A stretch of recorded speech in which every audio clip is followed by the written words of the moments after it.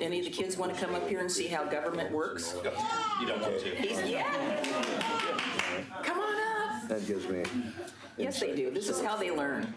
All right, good evening. What did I do with the gavel? Oh, you took it. Okay, all right. I don't really need it. Good evening, everybody, and welcome to the February 26th Planning Commission meeting. I'm delighted to see everyone here this evening. I'm delighted to be here, and I'm sure my fellow commissioners are happy to be here as well. We appreciate the fact that you've taken time out of your busy schedules to come and visit with us this evening, because we like company. We have item number 2 is public comments for items that are not currently on the agenda. And Jennifer, I'm wondering if you'd like to come on up. And you can bring any of your friends with you there if you like. Well, all of my friends are welcome to stand, including my 2 children if they'd like, but just give your name for the record. Yep, my name is Jennifer Ostrick, and I am a resident of Oregon City. I wasn't going to speak tonight, but due to some relevant circumstances, I feel that it's more than appropriate to make sure that you guys hear my voice. I want to just take a moment for you to paint a picture, and I do apologize. I was actually going to get a printed photo, but you're going to have to use your imagination. I want you to drive down a street and see kids running across the street, so you have to slam on your brakes and make sure that you're not hitting any of those little kids running back and forth. You're going to see a couple moms waving at you, possibly with a glass of wine in her hand or both of their hands. You're going to see a couple retired people working in their garden. Everybody on the block calls it the secret garden. It's pretty amazing. You hear kids giggling and screaming all day long. After school, on the bus, you hear all of the kids racing home, and it's always been a really wonderful thing to see. I want you to fast forward a couple months. I want you to turn down that same street. We'll say tonight. There will be no kids playing in the street. There will be no bicycles to avoid. There will be no parents chatting about how things were at work, and the retired people are definitely in before the sun goes down. This is the current state of Oregon City. Right now on Roosevelt Street, this evening as I was coming to this meeting, I know that there is a sex offender in one of the homes on the street. I know that this sex offender bragged to me and a few of our other residents that the girl he offended, under oath, he said she wanted it. This is what we have to come home to now. When our children get off the bus, they are not allowed to run ahead of us. They must stay with us at all times. Because I am a mom who works and I'm a single parent, my children must come in and stay. They are not allowed to go outside and play on the street. Oregon City is known for their sex offenders. Oregon City is known for their felonies. Oregon City is known for their halfway houses. I moved to Oregon City because I believed it was a family-friendly place. I fell in love with this little historic town. You people are here to do a job. You are to plan a beautiful and safe community. My expectation is that you uphold what you are here for. You keep this into a growing family neighborhood where people that are professionals and families can go and be safe. Allowing halfway houses that are unregulated, undocumented, unlicensed into our neighborhoods is unacceptable. And I won't stand for it. I won't be a citizen of Oregon City if this is the kind of behavior that is allowed. Thank you. Appreciate it. I have some, just for your information, I have some friends that just recently moved from Roosevelt Street, the Markowskis. And so I was very familiar with the street. I dropped their daughter off. She and I were volunteers together. I dropped her off on a regular basis when we were working together. So I'm very, very personally familiar with the street. Unfortunately, since the Markowskis left, it's gotten worse. And if you haven't noticed, I actually personally emailed you to explain our situation. I went down the street before I left on my trip. Yes, it's concerning, and I need every single person here to acknowledge our plight. Thank you. You're welcome. Are you the next person? I wasn't listed to speak. Okay, well, but please do. I would just. Just give us your name, and then you can fill out one of these later. Okay, sure. My name is Jennifer Lance, and I'm a resident of Oregon City. We're in the home directly behind the house. And my feeling is it's just really ridiculous that our introduction to these folks were calling her I'm not going to repeat it, but calling her something really vulgar and insulting that probably most of us are aware of at this point, effing BC. And so that was our introduction to these folks. That doesn't say to me these are folks that are serious about recovery. That says to me that these are angry people. And it's insane that this has been allowed to go this far, in my opinion. I understand that there are codes and there's a process and they have rights and so forth, but what about our rights to be safe in our own homes? I don't understand how this is happening. I really don't. I mean, they tailgated her, driving her kids to school. It's like, what more needs to happen, before somebody fixes this for us? It's insane. We call the police and ask them, what can we do? Can you give us any information about these people? We're scared in our own homes. And it's like, 2 folks have already left. I mean, it's heartbreaking. We've lived in our home for 13 years. It's like we put every penny into that house. And it was difficult for us to get into it. And it's disgusting that this is happening to these people. We are all hardworking, law-abiding people with children and disabilities. And it's like, I really can't, I'm disgusted that this is happening. Somebody needs to fix it now. Please, someone fix this for us. This town is falling apart. Thank you. Thank you. Matt and Carla Imhoff.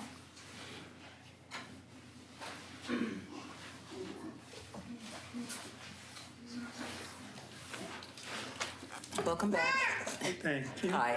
Carla is Laws. We agreed I would go first.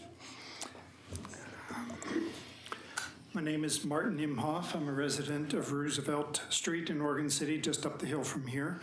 And I addressed this forum 2 weeks ago to explain why I believed, along with my fellow neighbors, that the planning office needed to be cautious, trusting information they might receive from the landlord of 523 Roosevelt Street and the organization he was renting his house to, the nonprofit Free on the Outside.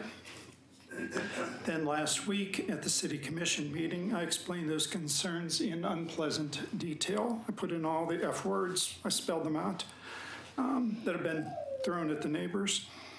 And about this house that's intended to be a transition home for newly releasing inmates in our R6 single-family dwelling neighborhood. So thank you for this opportunity to speak to you again today. I want to give you an update and also express gratitude. The update without the gory details. On Sunday, February 18th, the house manager who was installed by Free on the Outside, who is a sex offender that Ms. Ostrick was speaking about, he was installed there to run what was then planned to be a sobriety house for men. But on Sunday the 18th, he moved out and he told us the house was instead going to become a sobriety house for women. Since then, there was no activity in the house for days other than the natural gas being shut off. Some interior lights seemed to be on a timer. From our perspective, no news was good news. As I was driving here, I got 5 or 6 texts. There were people who were showing up and moving in duffel bags for men. One of them was seen hanging a calendar up on the wall. So there is new activity that we don't know about. Shortly before I came here, one of our members who is very good with Facebook found a post on the Free on the Outside page about an intended cleaning party for this upcoming weekend, inviting people with an exclamation point. In the meantime, that's the update. In In the meantime, we've received some feedback from the planning office, and that gets me to the gratitude part of this message. I've been pleased my whole life to have no need to participate in the remarkable local democracy available to citizens, especially democracy that might involve some bureaucracy. Shame on me. But this month of February encourages me to not fear this in the future and maybe even become a more involved citizen. Ms. Turway is no small reason for my attitude change. On February 5th, when 5 of us walked into her office at 8:30 in the morning, right when the door cracked, she went out of her way to make sure we understood the parameters of her office with politeness and professionalism. Her personal involvement helped much, with my wife submitting an appropriate request for investigation, time-stamped at 11 in the morning that same day. I don't know why Ms. Turway didn't have subordinates handle our situation, such as the employee we first met when we walked in, but she used her discretion to step in. We left assured that a process would unfold according to ordinance and statute.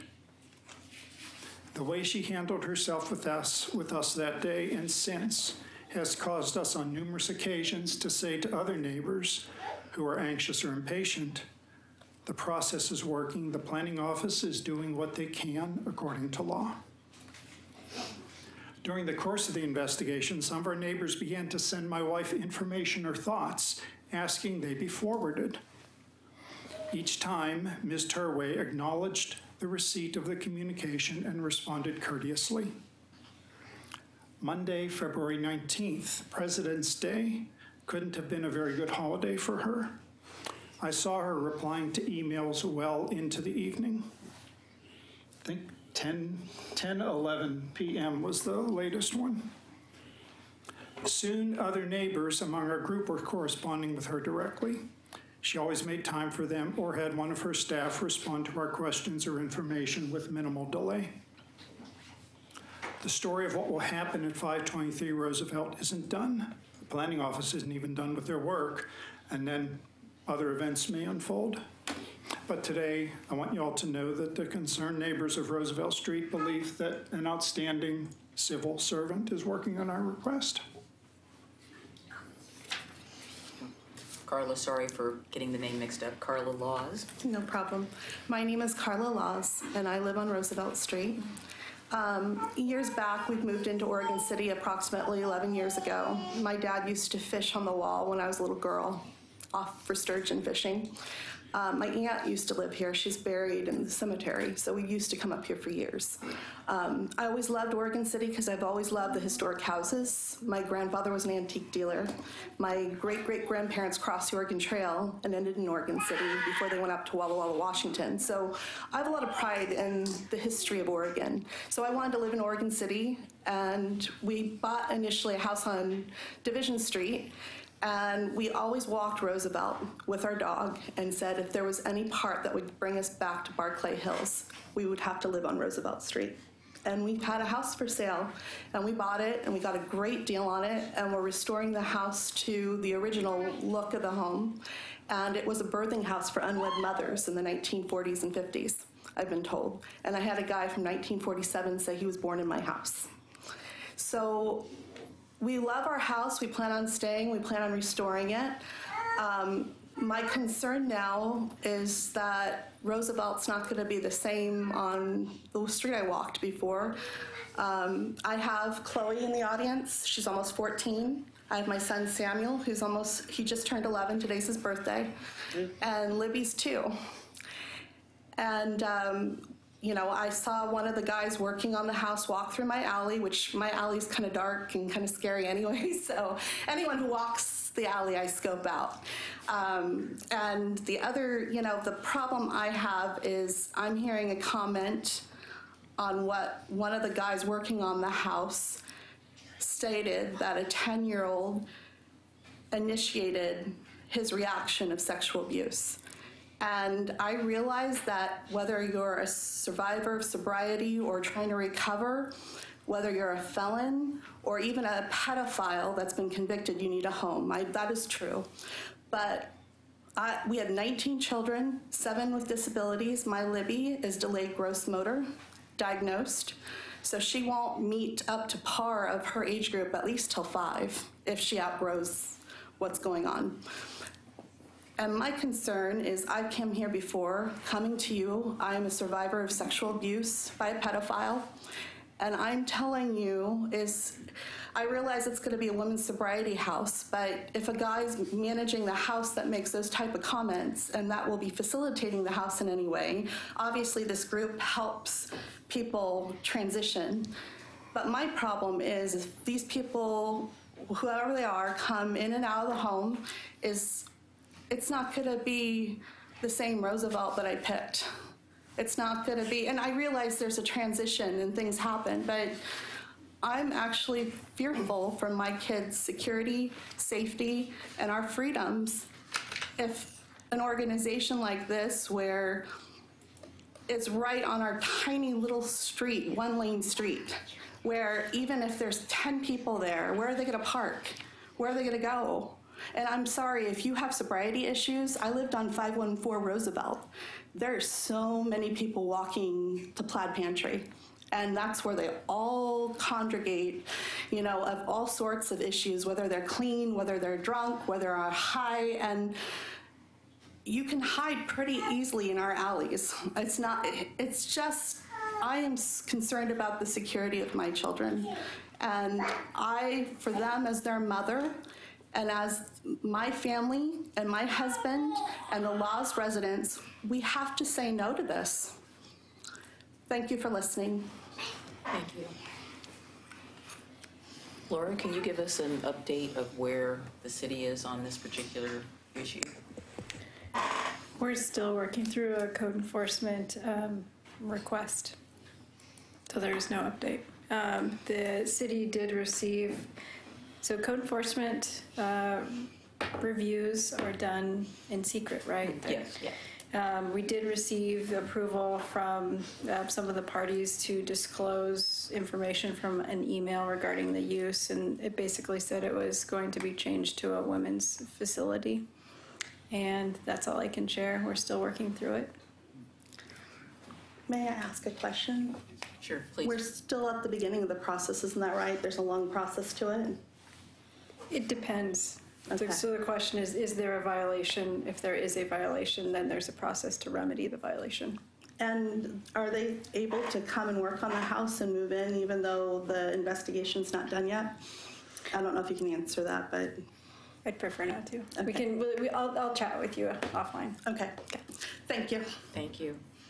Yeah, I guess personally I'm not aware, and I probably have to talk to our police about it, but I thought there was some regulation or rule that said that if there were children present, you couldn't really be within a certain boundary if they were sexual offenders, that they can't really move and be in a place where they're children. But I don't know. It's just something I was aware of. I would have to check that with our police department. I think part of the issue that we're having with this is that in order for the Planning Commission to take any action on it, there has to be some sort of land use action that occurs, or some permit that's filed for, or something that we can respond to. Up until that point, we don't really have any ability to do anything. She's fine. Okay. Thank you. It's nice to have children in the audience. So that's kind of where we're kind of, our hands are tied with regard to this particular issue about whether we can make the move out. We don't have authority as a planning commission to do that. If they come in and request something, we have the ability to adjudicate it and make a decision regarding it. We had, some years ago, we had a request from an organization to move into a neighborhood off of Warner Parrott Road, and that had nothing, what they were doing had really nothing to do with it. It just, the zoning wasn't really right for what they wanted to do, and that's what we based our decision on. And they did not appeal it, so they are no longer there, but that's the only similar case I can think of. But I can't imagine with the business on one side of the street and all the parking. I realize the city's moving away in April, but there's DHS. Yes. There's a whole, soil and Water Conservation District, yeah. So with those all, and then Lexar Homes, and then a financial firm, I can't imagine that on one side of the street, and it would be legit to prove 10 people in the house, especially if supposedly they weren't going to be driving, but if they have 10 cars, or, you know, in a 1,700 square foot home, approximately 6,000 square foot lot, that would, I mean, I realize you can't discriminate on who lives in what house, and they don't have to be related, but I mean, none of us, I mean, it seems like a lot of congestion, because like a family residence, you only have so many cars. Yeah. I've got a question. Why isn't this a land use issue? I mean, who's sponsoring this? So we're still going through code enforcement, so I'd rather prefer not to get into any Well, details. all we got to do is look But at the in- zoning ordinance and say, hey, this is a conditional use or an expansion of a conditional use. Somebody, some governmental institution's got to be sponsoring this, and if that's the case, wouldn't it be like a church or a school or Exactly. some sort of vocational type of a thing where it would require a use permit from the city through us? It may or may not require a conditional Can we get use. some It sort depends. of a report to Yeah. give us information? Well, so I'm working on it through the code enforcement process, and so when we're done gathering information and making assessment, if they need a conditional use, then they would We still either have stop doing that or get a provision conditional in our use. code. I know that we were not allowed to, and we wouldn't as a city discriminate, but you know, it's basically 5 or fewer before it becomes a group home or something to that effect. I'd rather not dive into the details again. It's I'm just a asking bit more about, I'm not asking about complex. the details. I'm asking about the code section. Do we still have that in our code, or is there some other? No, there's nothing in the planning code that limits the amount of people in a house. When it talks about caring for, then there is the 5 or fewer. For example, you could think of like a senior care Yeah, facility or well, I'm something also like thinking that. about occupancy. There's only so much space that a place can actually capacity. But anyway, thank you. We're going to move on. Okay, thank you very Yeah, much for listening. And what I would say is you're doing the right thing. You're talking to people. I mean, one of the worst things that we run into, both when I was on city commission and here on the planning commission, is people that just stew until it explodes. You've reached out, you've talked to people, you're staying on top of it and keeping people aware of it. That's exactly the thing to do. And if, you know, people move in there and they cause trouble, call the police. You know, I mean, it may, they may not show up immediately, but that's, you know, you're doing the right thing by reaching out and trying to fix it and not just waiting for something to just go catastrophically wrong. And continue to And thank check you in for with doing Chief that. Band. I just feel bad for these women on top of it, because whether the organization, we don't trust, based on what we've seen and heard, the organization running it, but these poor women, these sobriety women, you know, they're being thrown out to the wolves, you know, like they're trying to, you know, and there's still room. You know, there's really no room in 1,700 square feet, even for like 5 people. Yeah, well, if we can do anything to mitigate, we will do what we will. can. Thank you very much. And, You're but welcome. we needed to know about If it, you want and to talk, thank you you. have to come back up. We can't have comments from the audience. Oh, okay. So come on back up if you want to come back up. Okay. Thank you. Thank you. It just doesn't get picked up by, you know, we're on live TV and No, I all of appreciate that. that. Thank you. I just wanted to And mention just say your name again. Jennifer Lance, Yes. Oregon City. And so the group that's intent on moving in there had, I think Martin may have mentioned that earlier, but I just wanted to clarify. They had posted a public post on social media today saying that they're having this cleaning party tomorrow night and that this women's house has opened and they're moving in. So for me, it was a little bit like, okay, were they told information that we have not yet been told, or what's happening? So I'm just wondering, I know I kind of talked with you about that this afternoon, but you know, you had said, well, it sounds like they're just having a cleaning party and that might be okay. Keep an eye on them. Keep an eye on them. Oh, okay, but rereading it after we spoke, I mean, they very clearly said, we're moving in, has everyone heard, or something to that effect. So that's where it's like, had they been told a decision and we haven't? Or I don't understand why that would be, you know, because they're advertising to the world on social media, come over and help us move in. Are they prohibited from occupying at this point in time? Yeah. Sorry, we're still working through the code enforcement process at this time. Okay. So, but we shouldn't do anything if we see them come over and start living there. We should just wait. No, you're always more than welcome to give us information. Okay. What we do with that during the code enforcement process before we make a determination if there's a violation or not is a little bit different, but always feed us information. Okay. So just.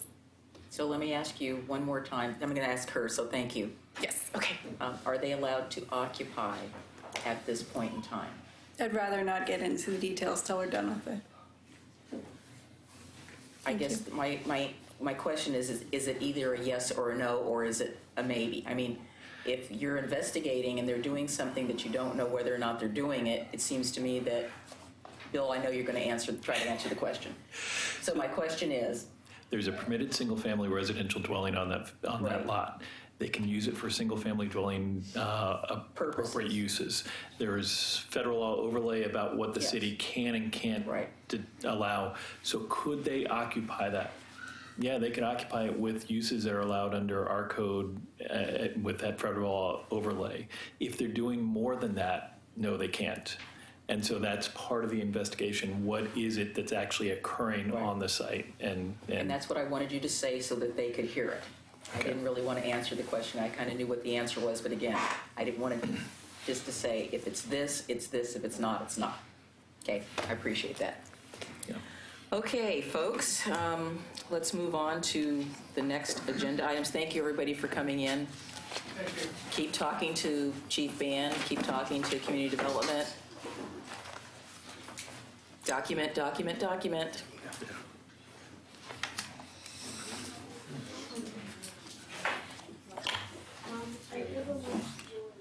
All right. Well, we have some public hearings tonight. We have a legislative code amendment. We have another legislative code amendment, and we have a regular public hearing. So I only have to read the thing once, and that's when we get to 3B, but I don't have to read it for 3A. So we have on the agenda tonight file number LE 1703. It's a legislative amendment to amend Chapter 1204-205 of the Oregon City Municipal Code to establish alternative mobility standards for Highway 213 intersection at Beaver Creek, and to amend the transportation, here go the lights, Transportation Systems Plan project list. So since it's not really a land use hearing, it's a continued item. Everybody on the commission is familiar with it. We've been on 213 many times. We don't have any conflicts as far as I'm aware. Yeah, did yours? Okay, hang on just a second. His screen just got wonky again. Okay. So while he's working on the screen, as I understand it, it is the first hearing, and because it's legislative, we've got conflict issues to worry about, but not bias or ex parte contacts. So, that's... I just asked him again. Okay. So we could do, like I said, I only have to read the thing once. So we have, and everybody can see that? All right. So we are awaiting the staff report. John, are you doing that, or Kelly, are you introducing and then John's chipping in later? I'm going to introduce. Okay. Yeah. Thank you. So, and just to make clear, sorry, there are no conflicts to declare. Is that correct? I asked them all, and nobody's had anything to declare. Thank you. Do you have anything to declare? No, okay. I didn't. That's what ask. Yes, I did ask. Okay, thank you, Kelly. Thank you, Chair McGriff. Kelly Reed, Planner, Oregon City. This is a continuation of the public hearing that we began January 22nd, about a month ago. And I just want to clarify that alternate mobility targets is interchangeable with alternate mobility standards. So if we are using different terminology, just know that we're talking about the same thing. And so in summary, this legislative file would amend our comprehensive plan by amending the Transportation System Plan project list, and would also amend our code, Chapter 12 and Section 1204-205, to adopt these targets for the intersection of Highway 213 and Beaver Creek Road. and this is based on the Oregon Highway Plan, which allows for use of alternative mobility targets throughout the state. There were a number of issues that were brought up at last meeting. The applicant's presentation will respond to each issue raised, but I just want to quickly point out a couple of changes that resulted from some of those topics. And one is that we did get confirmation from ODOT that what we talked about last time, that we had originally planned on Beaver Creek Road and Redland Road intersections being involved in this project. And now it is confirmed that we are only looking at Beaver Creek Road for alternate mobility targets. The Redland Road intersection does not require alternative mobility targets, and so there are no changes proposed there. We're retaining the the improvement project that we've been planning on for that intersection, so no change there. The other change that resulted from the issues that were brought up at last meeting was that we added a TSP project change to the list of new TSP projects just to bring some consistency to one of our shared use path projects. And so to summarize those TSP project list amendments, the first three are improvements at the Beaver Creek Road intersection. And then the last one has been added, which is an existing project S13 shared use path, Newell Creek Canyon Holly Lane shared use path. And so the amendments there that you see in strike through and underline are just bringing that project description in alignment with the regional transportation plan, which also has this project in a slightly different form. So we just wanted to make sure that those matched up. The local and the regional plan now will match with this change that we're proposing. So I think you're probably better when we get to the end, you'll have to clarify. Yes. I see several commissioners scratching their Sure. heads. Yeah, we'll go through each of the issues that were brought up in greater detail. Not issues, I just heard today that there was a plan change, and all of a sudden now I'm only seeing 213 in Beaver Creek. And as I mentioned earlier, I thought something had changed about Redland in 213. And so this surprised me that it's only Beaver Creek here.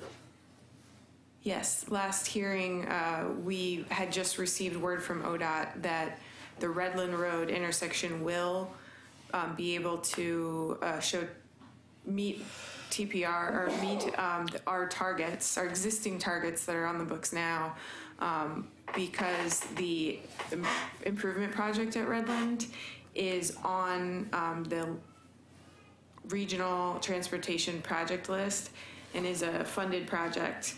And so we are not required to actually make changes in our local code in order to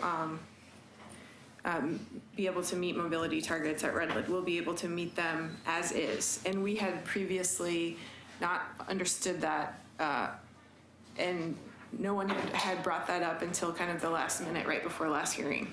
I'm still lost because Yeah, it's as I complicated. mentioned to them, I saw something tonight that was shown to me at the Park Place, that apparently the 213 of Redland Road was going to be sent through and gone through. And now you're saying it meets mobility, and so it's not going to be included. So someone needs to I can clarify a little bit for you. For anybody out here. Yeah, so originally, alternate mobility targets, this whole project in general was remember when we did our transportation system plan, when we do that, we have this obligation to make sure that we meet a certain level of congestion. So mobility targets is the jargon.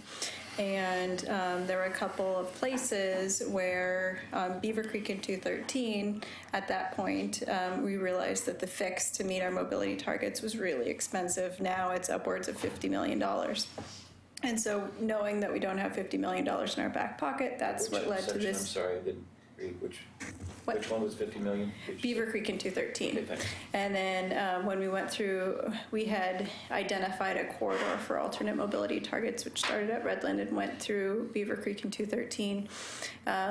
There was a project as a part of Beaver Creek in 213 that made it into our regional transportation plan. And because of that, it is it will have some funding associated with it, so we could assume that it's reasonably likely to be built. It's about a $10 million project. It was part of the jug handle, but kind of the leftover pieces that never Laura, got built. You said Beaver Creek in 213, you meant Redland or 213. You were on it. Yes. So we thought that we were moving down the road for alternate mobility targets because we were uncertain the ability to construct the $10 or so million project for Redland in 213. Now we are more certain since it's in the RTP.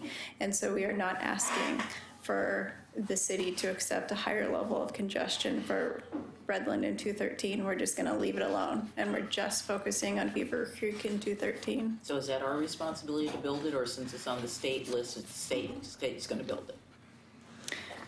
Or is it a partnership? What's not these days, right? So it's on the RTP, so there is funding associated with that, but John can talk a little bit more to the extent of how that funding comes into play. Well, so I guess where I'm are we building it, or are they building it? Are you talking about Redland or Beaver Creek? Redland. I'm talking about Redland. Redland. So How about if I try? Because I thought I tried last time, and Well, we it's either obviously we didn't are get through building it this. or we aren't Well, building it. John, you said something last time, but then it all changed when I saw this post that I saw tonight on somebody's phone, showed it to me at the Park Place meeting that, hey, it looks like the Redland Road is back on the. Social media is probably one of the most They said they got it misleading from the places state. to get your news, Mr. Guile, that They you got can it from the pick. state, not I have Facebook. not seen a I don't get my news social post from that's social accurate media, I can in tell you that. many moons. So I'm just going to tell you, the same thing we mentioned last time. We're removing the Redland and 213 project from the alternate mobilities because remember, alternate mobility targets or standards are about changing the standard, right? They're saying we're gonna, in this case, live with more congestion, right? At Redland and 213, the standard there, for one, we get to, the standard is a little bit higher. In other words, it already allows for more congestion there because it's inside of an area designated as a regional center. So at Redland and 213, it's already at a higher standard, which allows for a higher number standard, so it allows for more congestion. And because of that, it meets the projection for full build out for Oregon City. And because of that, we are not asking the state to change the standard anymore. Now, the project itself is in the regional plan, and it's likely to be funded in the regional plan. Nobody's saying right now we've got a pot of money to pay for that project, but the theory is that somewhere, whether it be a legislative fix, whether it be a grant program that we then apply for and get that project, it's on the list, so it gives us the capability to go ahead and be able to pay for that. Now, typically that would mean the city would apply for that. So to talk to Denise's question, who's going to build it? Well, it is a state highway project. We'd always love for the state highway to take on these projects. That hasn't been the experience that we've had in quite some time. Usually it's up to the city to push for that project, to fight for that project, to try to get the funding available for that project. And often we have to deliver those projects. So, you know, that's the best we have that we can share in terms of who's going to deliver the project. I don't know today. I'm not even sure when the funding would come available. I think it's a good project. I think it's one that everybody recognizes as a need. It's just not hitting the standard, or it's not hitting, I'm not going to use the word standard, it's not hitting the priority that there are in other places across the state where higher needs are at, okay? So does that make sense? No, but Still didn't answer my question. he did kind I of. think I did. Well, You want to know who's going to build it? yeah. Right. Okay. So I'll say it again. At this point in time, we don't necessarily know where the money's coming from, but we do know that our history of state improvement projects on state facilities requires the city to fight, to go out and apply for, to put all the justification together. Usually we do that in a partnership. Yeah. And sometimes, you know, the jug handle is a great example of that. We get multiple agencies on board and everybody's supporting it, right? I hope that happens with this project as well, but I have no guarantees. But I suspect it's going to be the city that's going to be the advocate for that. We may even be the ones managing that project. You are still talking about the Beaver Creek. Yeah, managing Redland is Road. one thing, you know. Redland Road. Well, do you mean who's going to build it? I don't even know. The contractor? Well, What I are meant- you trying to? What I meant by who's building it is the city of Oregon City paying to build this project, or are we getting money, hopefully going to get money from the state to build it? As far as I can tell, the city of Oregon City can't afford to build this project on its own. In fact, we've included a small piece of a match in our transportation SDC project list, but it's a very small piece of that. So most of that money's got to come from somewhere else for us to build it. Okay, all right. Okay, John, before we move on, don't want to interrupt your train of thought here, but that's what I heard earlier, and they showed me something that was obviously, they said from Oregon State Transportation. But I wanted to clarify for the quote that I'll be using when we go to the concept plan and the annexations. You just said that we can live with more congestion at the Redland Road, and the code already allows for higher standards at the Redland and 213 or Redland and Holcomb. Isn't that what you just said? it allows for.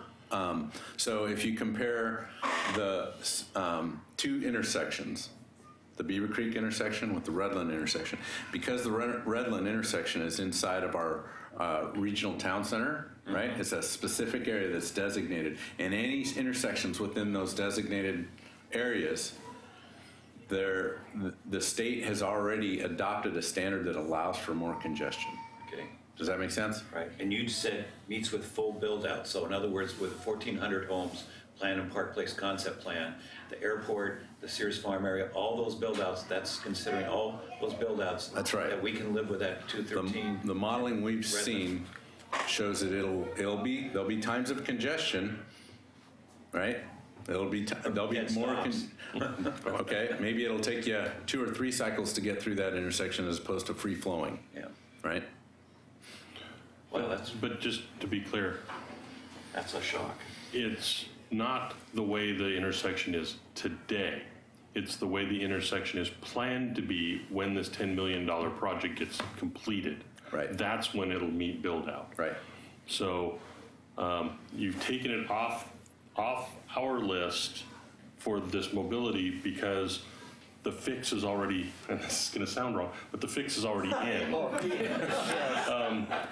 It's just, so we don't need to plan for it because it's already been planned and accepted by all parties. You just need money to rain from the sky. Right. As opposed to Beaver Creek, where there isn't a plan, and we're trying to figure out the plan and what is an acceptable plan. So that's why we're now looking just at Beaver Creek, because Redland theoretically already has a fix in place. It's just a timing issue versus a funding timing issue versus a planning issue. That's right. But there is no fix, actually, because the last time we reported, John said 1.1, I think you reported, I don't have the figure in front of me, at that intersection. Was that what you said last time? I can't remember. Yeah, the congestion. It's already over 1.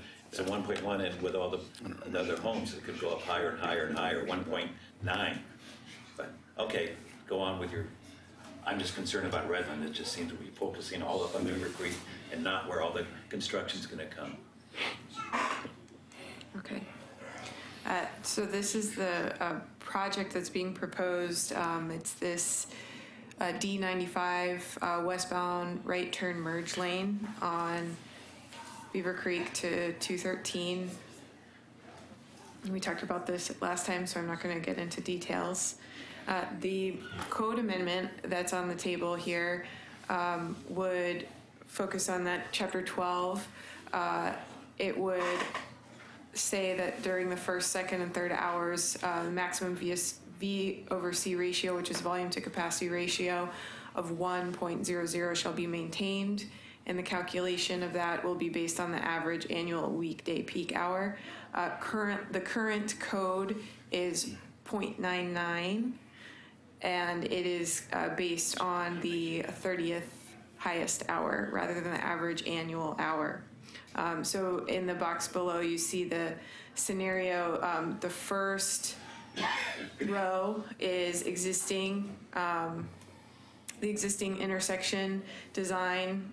This would be in the year 2035. We'd see congestion levels above 1.1 for 3-4 hours of the day. With the right turn merge lane, there's actually just 1 hour that is at that 1.0, and so that right turn merge lane actually does add quite a bit of capacity to the intersection. And then the small, which means we only have to change the mobility standard very, very slightly. And so again, the approval criteria includes our transportation system plan and Chapter 1768 zone changes and amendments, which refers to our comprehensive plan goals and policies. All of these findings of compliance are in your staff report, and we talked a little bit about them last time. In addition to our local code and plan, statewide planning goals and statewide plans are also approval criteria, and so we have findings for compliance with those plans in your staff report as well. And with that, I think John and I will walk through that issues matrix that is based on the, I think, 11 or so issues that were brought up at the last hearing. And so we'll go through that, and please feel free to ask questions. Just digging through the report here, Dana found for me that the OR 213 in Redland Road, so that same, go back to that chart with so if we look at those same, the times may be a little different, but kind of that same layout for Redland Road. What we showed you before was without the additional through lanes at Redland and 213. So no change. At full build out, we would go to a volume over capacity ratio of 1.1, which is allowed under the current standard during the first hour. And during the second hour, it would go to 1.09, and during the third hour, it would go to 1.04. And that's without the addition of the 2 new through lanes. Okay, if we spend another 10 million on that intersection and put in those 2 new through lanes, those numbers go down significantly. So that's why we still have the project in there. We're still going to continue to monitor it. It doesn't have probably as high a priority as other places across the state, but it's within the standard, and that's what ODOT. That combined with the leaving the project on the list. John, could you define for me what full build out means? Means the 2035 plan, which assumes all those growth areas in Oregon City under the current urban service boundary are developed. Okay, so with all the annexations that are coming in, Yep, that we're all those that are in the Park Place concept area, South End concept area, and Beaver Creek concept area. So this road can handle all the traffic? At these congestion levels during certain hours, yes. And just to clarify, when they do those models, they put them into a regional model, so we're not looking at Oregon City in a bubble. We're also looking at how the region itself is growing. But of course, we never know when you've got, let's say, 1,400 homes, and you've got airstrips, you've got this and that. You don't know how many cars that's actually going to put there. You don't know how many kids or students are. We do full build-out projections, so we assume in 2035 the whole region is built out. So we all put our zoning designations in, and it calculates how many units there will be if everyone is built out. And they put that in the model. This is a great model, okay. When you say model, are you talking about a computer model? Mm-hmm. Yeah, we do a metro regional model. Mm-hmm. Yeah, an exact science. Yeah, right. Live out Redland Road. And we're talking about water, sewer, traffic, things like that. We were just talking about traffic right now. Just traffic. With the concept plans, those look at all those other, and our utility master plans look at all the other ones as well. Okay. I get that some people are concerned about it. Love you, John. And we all are, well, there are many of us are, but I just think that we're concerned, and I would say somewhat skeptical. Yeah. Okay, so there were, what did you say, 11 items here that we're going to try and talk through, and I'm going to talk about the specific concerns. So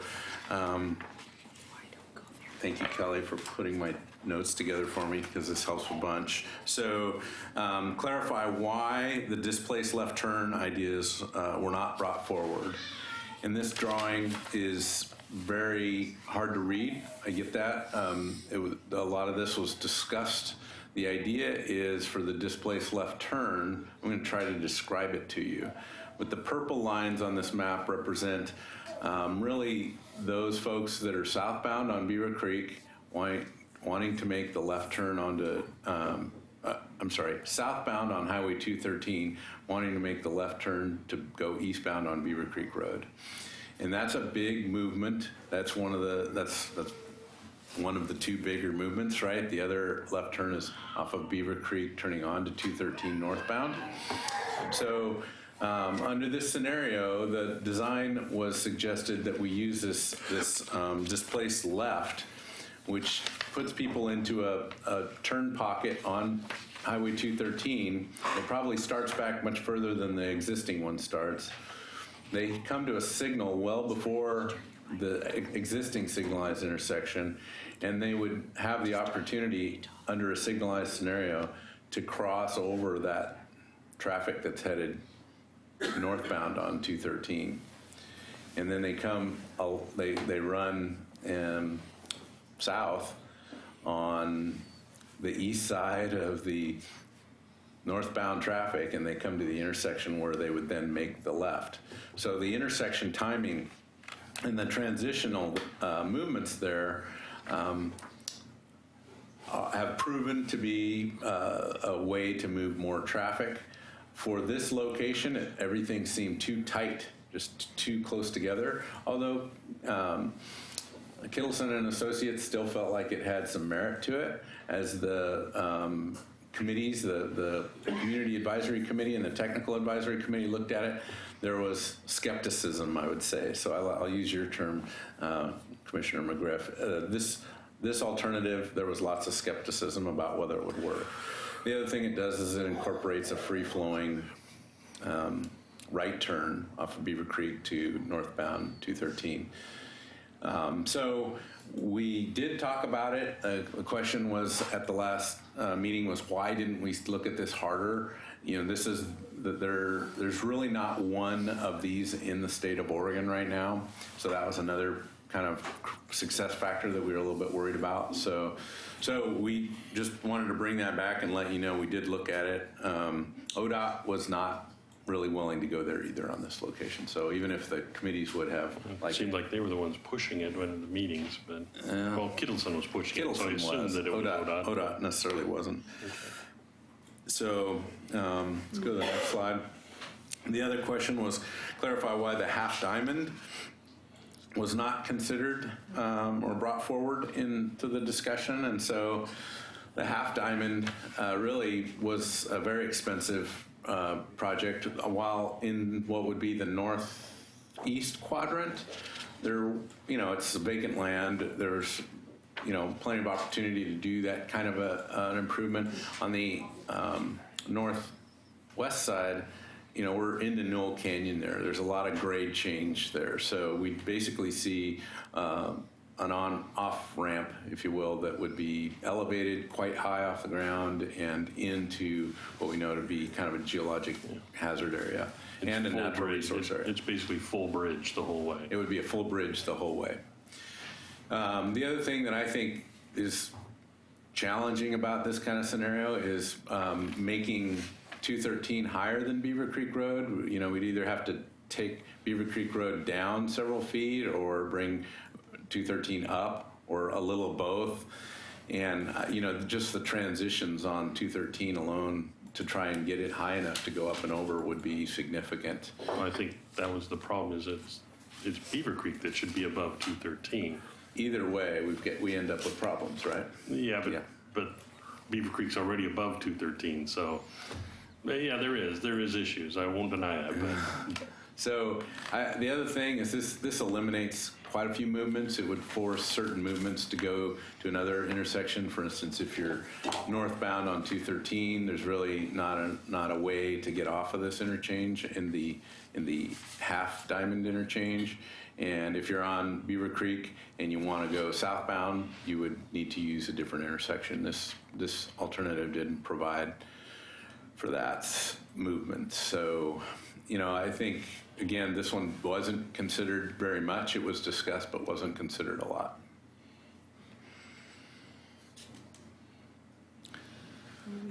Let's see. Yeah, so Kelly and I talked through this, and she thought she did the most homework on this one, so I asked her if she could cover this one. So last hearing we heard about this 1993 agreement between the city, the county, and ODOT, that we all agreed to build an at-grade intersection, a grade separated interchange here. And, you know, I think the question was really what happened. If we had an agreement to do it, why can't we do that again? Or what happened to that? So we did pull some old meeting minutes from the 90s, and we looked at some memorandums from our city attorneys from back then.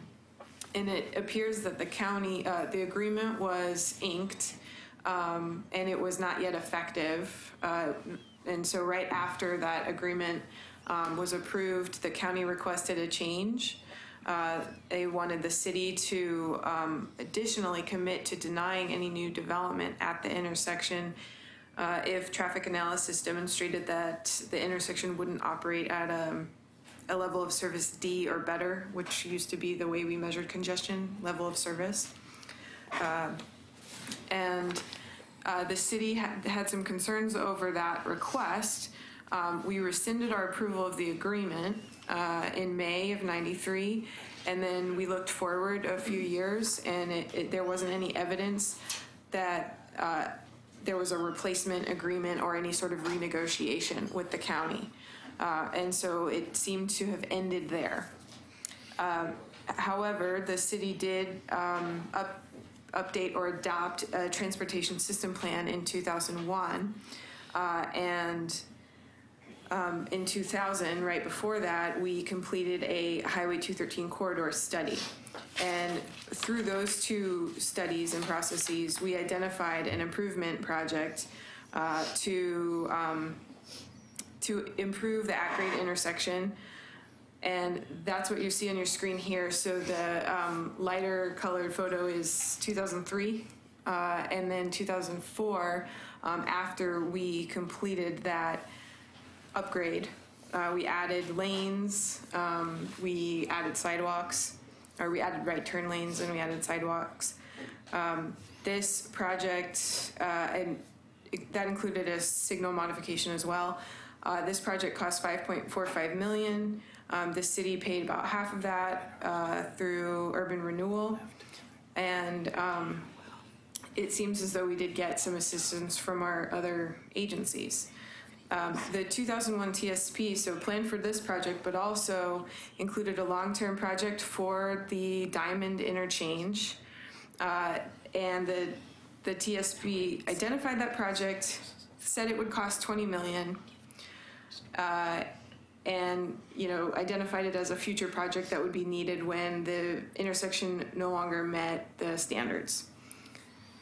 The corridor study said was very similar findings, that we would have to consider the grade separated interchange in the future if we didn't meet the congestion targets. Then in 2013, when we updated our TSP,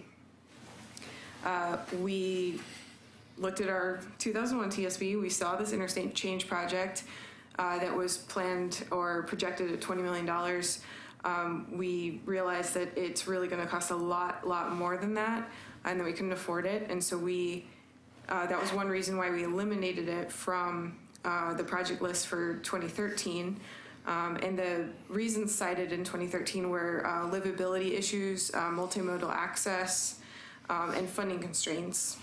And so the 2013 TSP called for alternative mobility targets for this intersection, and said that the interchange project would be reconsidered beyond the 2035 planning horizon if targets cannot be met. So that's kind of where we were at before doing this alternate mobility study.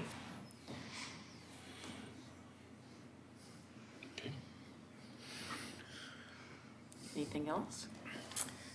For that item, no, Yes, that's okay. covers the 1993 agreement question. Okay. Unless you have any more questions. You want to go to the next slide? Yeah.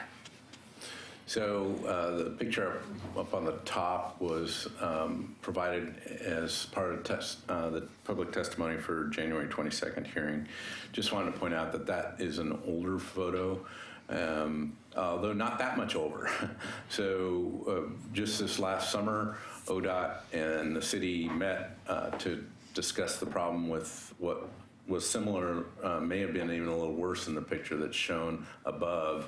And ODOT maintenance crews came in, and they've done a lot of what you're seeing in the bottom slides, which dissipate a lot of the rainwater, and the sandbags aren't there anymore. I think that was just during construction, but they've since repaired that. Repaired it in a sense that it dissipates the energy and will absorb a lot of the energy and not necessarily erode like what you're seeing here in the upper picture. So again, that's always going to be one of those maintenance items that I think is going to have to, the ODOT's going to need to keep an eye on. But at this point, it's in much better condition. There was also some concern about fish passage, and what I can tell you from my hiking up and down through that canyon is there's a significant grade drop that doesn't necessarily lend itself to pools and resting places for spawning fish. Other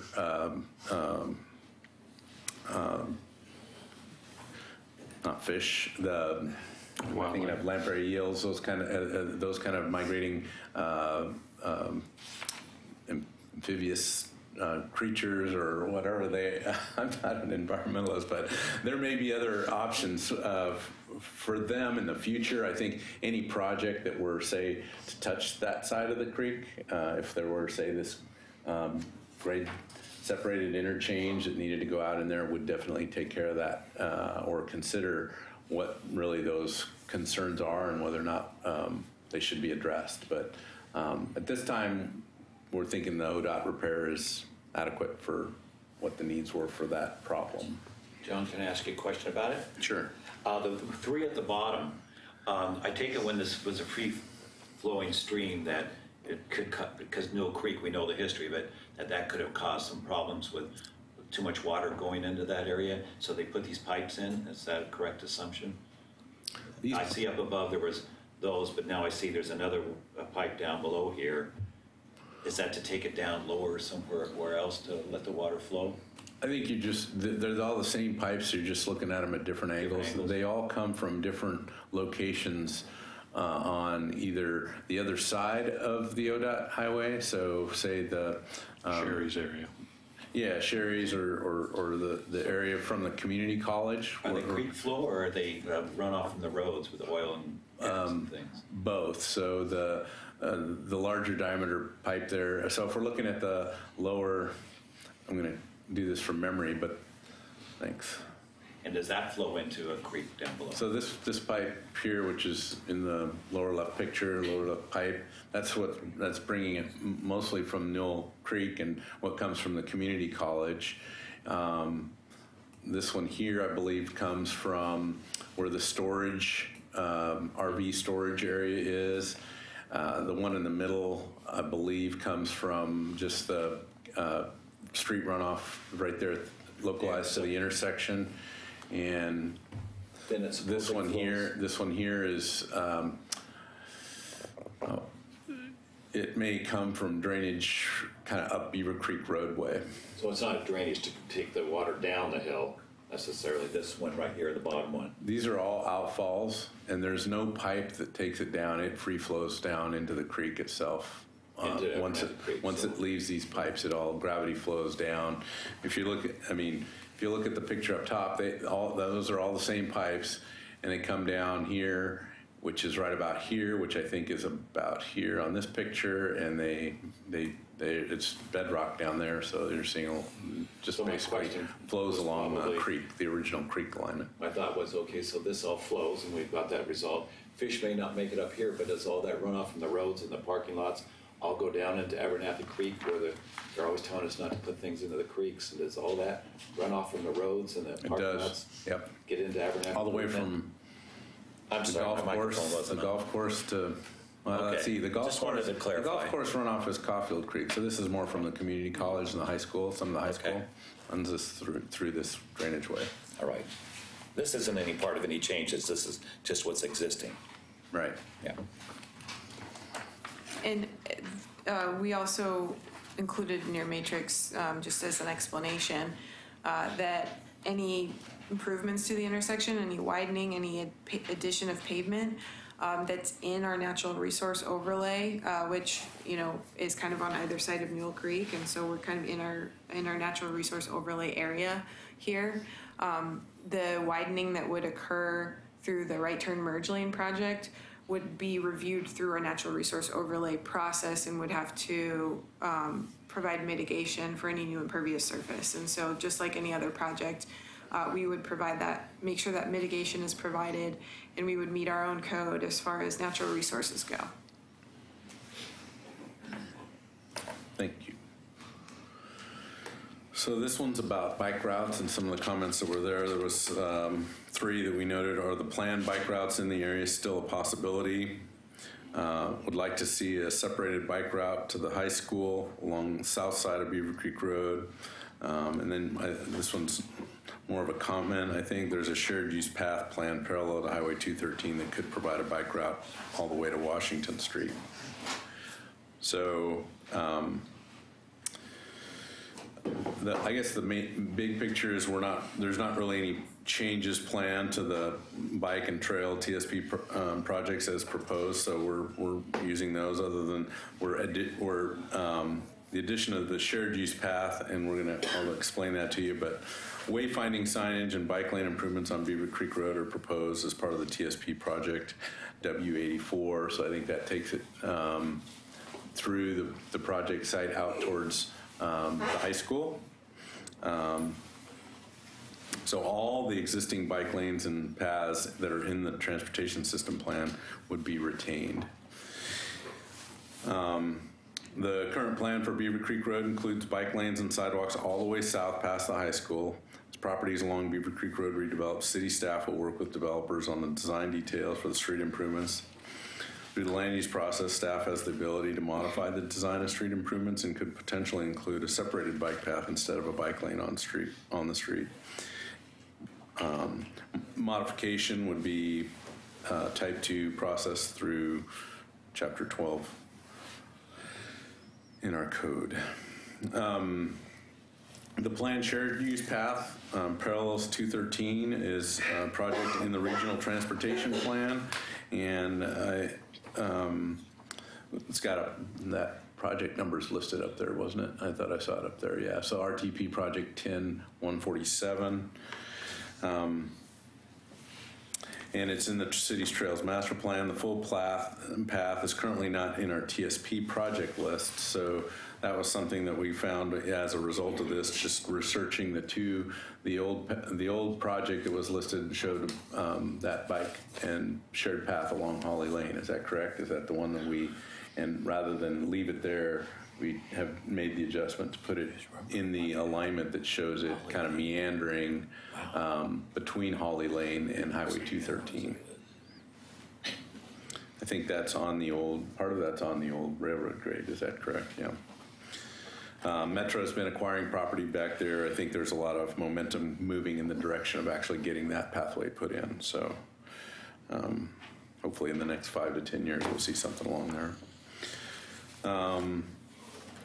So Kelly's initiated the changes to the TSP, so that will be forthcoming. So that was a good comment. Let's see. You're on issue 8. I'm gonna come back to those. So issue 10, we're skipping issues here for no particular reason, but some of them we have slides for, other ones we don't. So I'll go back to the various issues that we don't have a slide for at the end. So funding constraints, why can't ODOT or the county fund these improvements? And the other question is, the city should demand that ODOT help with costs, should build the full interchange improvements as soon as possible. Wouldn't it be nice if we had that kind of power? We really don't have that kind of power. And, funding across the region is just a challenge, especially for these bigger projects. So we're kind of showing on the left there the transportation needs in the city and some of the funding concerns we have. As many of you, or some of you may know, the City Commission just approved a transportation system development charge rate increase effective July 1. So we're moving closer and closer to being able to fund all of our capacity-related projects in the TSP, but not everything, right? And really, so that $10 million project that we talked about on Redland Road, we just looked at a couple of scenarios for how you might fund $10 million worth of transportation projects. So if we took all the current households in Oregon City and split that cost up as a one-time charge, it would be $769 per dwelling unit. I suppose there's a way to do that over time as well, but we also have that voter approved. Any kind of debt indebtedness, it's got to be voter approved. So probably be unsuccessful with that. If we just put it on new households that are coming to town and raise the SDC, that's, let's see, is that right? Projected new households, 8,000, yeah. That would be $1,250 per dwelling unit. On the new units? On the new units. And then if we looked at all of them, existing and new, and had a charge across the board, it would be $476 per dwelling unit. So those aren't small numbers. Most folks would struggle with those. Obviously, we have a little better time dealing with the new development because it gets kind of built into the cost of the house, but we've also been talking a fair amount about affordable housing, so not quite sure. Well, I think I am sure how we balance that. We do it in increments that we can handle, and to fund all the projects in the TSP, we just threw that SDC adjustment that the commission authorized on Wednesday. That was about a $1,600 per peak hour trip charge that our SDCs go up. So that would be charged against any new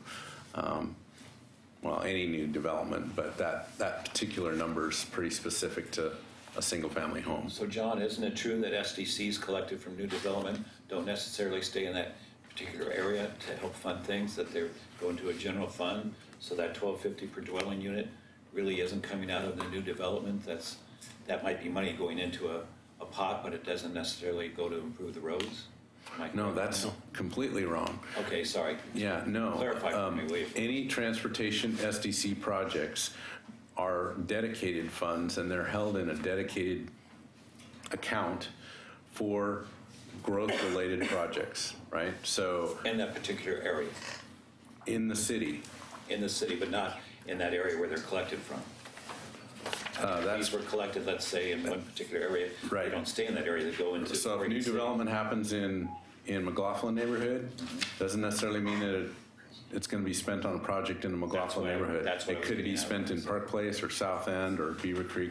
Yeah. So what I was trying to say is that SDCs from a new development don't necessarily stay right in that one little particular area. It goes into Oregon City, but it's not just for roads in that particular development area. That's true. That's what I wanted to clarify. Okay. I wanted to quote you on that exactly.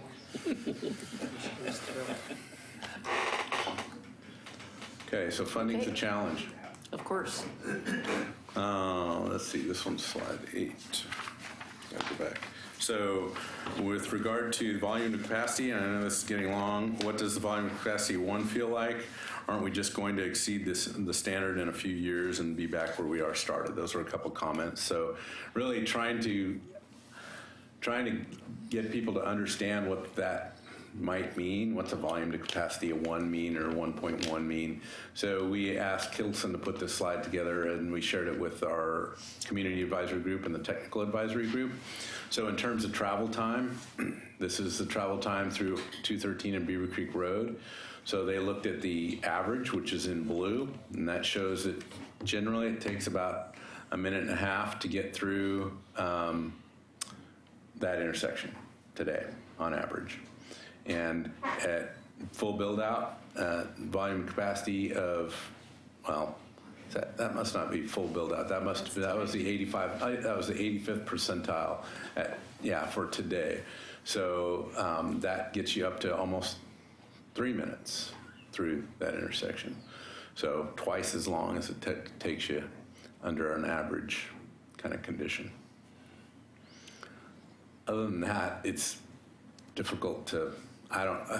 We've thought about it's a couple of cycles, maybe three cycles of red, green, and yellow through the intersection. That's what it would feel like. Kelly, you want to go through this one? One of our public comments that we received was about Seaside, Oregon, which also has alternate mobility standards, and so we looked at the documentation there, and we actually called Seaside to see to make sure that what they had proposed was approved by the Oregon Transportation Commission and was in effect, and they were kind of using these new standards. They said yes, it was, and so they were looking at Highway 101, which has different congestion issues than Oregon City. It's more of a seasonal thing in Seaside, but they proposed standards of 1.0 for 4 intersections along that highway. And they also proposed to use the average annual hour. Is that right? Yeah. Our average annual time. And one of these intersections, I think US 101 and Broadway, the third one on the list there, is the duration for that standard in place. One is 3 hours, which is really exactly what we're proposing here for Beaver Creek is 3 hours of 1.0 using the average annual conditions. And so that was approved by OTC sometime after 2011, because this their proposal was done in 2011, and since then it's been approved and they're using it. And so I think it was nice to hear that another jurisdiction had success with this at the Transportation Commission. I just want to be clear from your slide. It doesn't mean you're sitting at Lewis Clark Road and 101 for 2 hours. It means that for a 2-hour period, things are going to be a lot slower, and you're probably going to sit through a couple lights. Yes. As opposed to you waited at Broadway for 3 hours to cross the road. We pulled this straight out of their documents, so it's not fully. That's a great observation, though, because if people were thinking that would be a problem. Yeah. Oh, we would acknowledge that that's a big it's problem. acceptable to sit for 3 hours at Beaver Creek Road while the school's getting out. No, that is Do you know not. if this was weekdays or was it weekends? Weekends are entirely different on Highway 101 to the seaside. It's Is the this an average? average annual. Okay. Which means that on the 4th of July, you're going to sit a little longer than that. Might even be 3 hours on the 4th of July.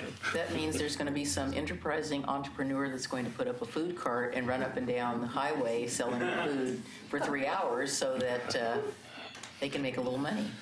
Yeah, that's I saw that and I thought that needs to be clarified. That's Okay, so a couple more things. There was a concern that we weren't going to meet ADA requirements with any changes, and I can just assure you that every project that we're working on requires ADA improvements, and we'll have funding, and funding was included in our estimates for ADA improvements.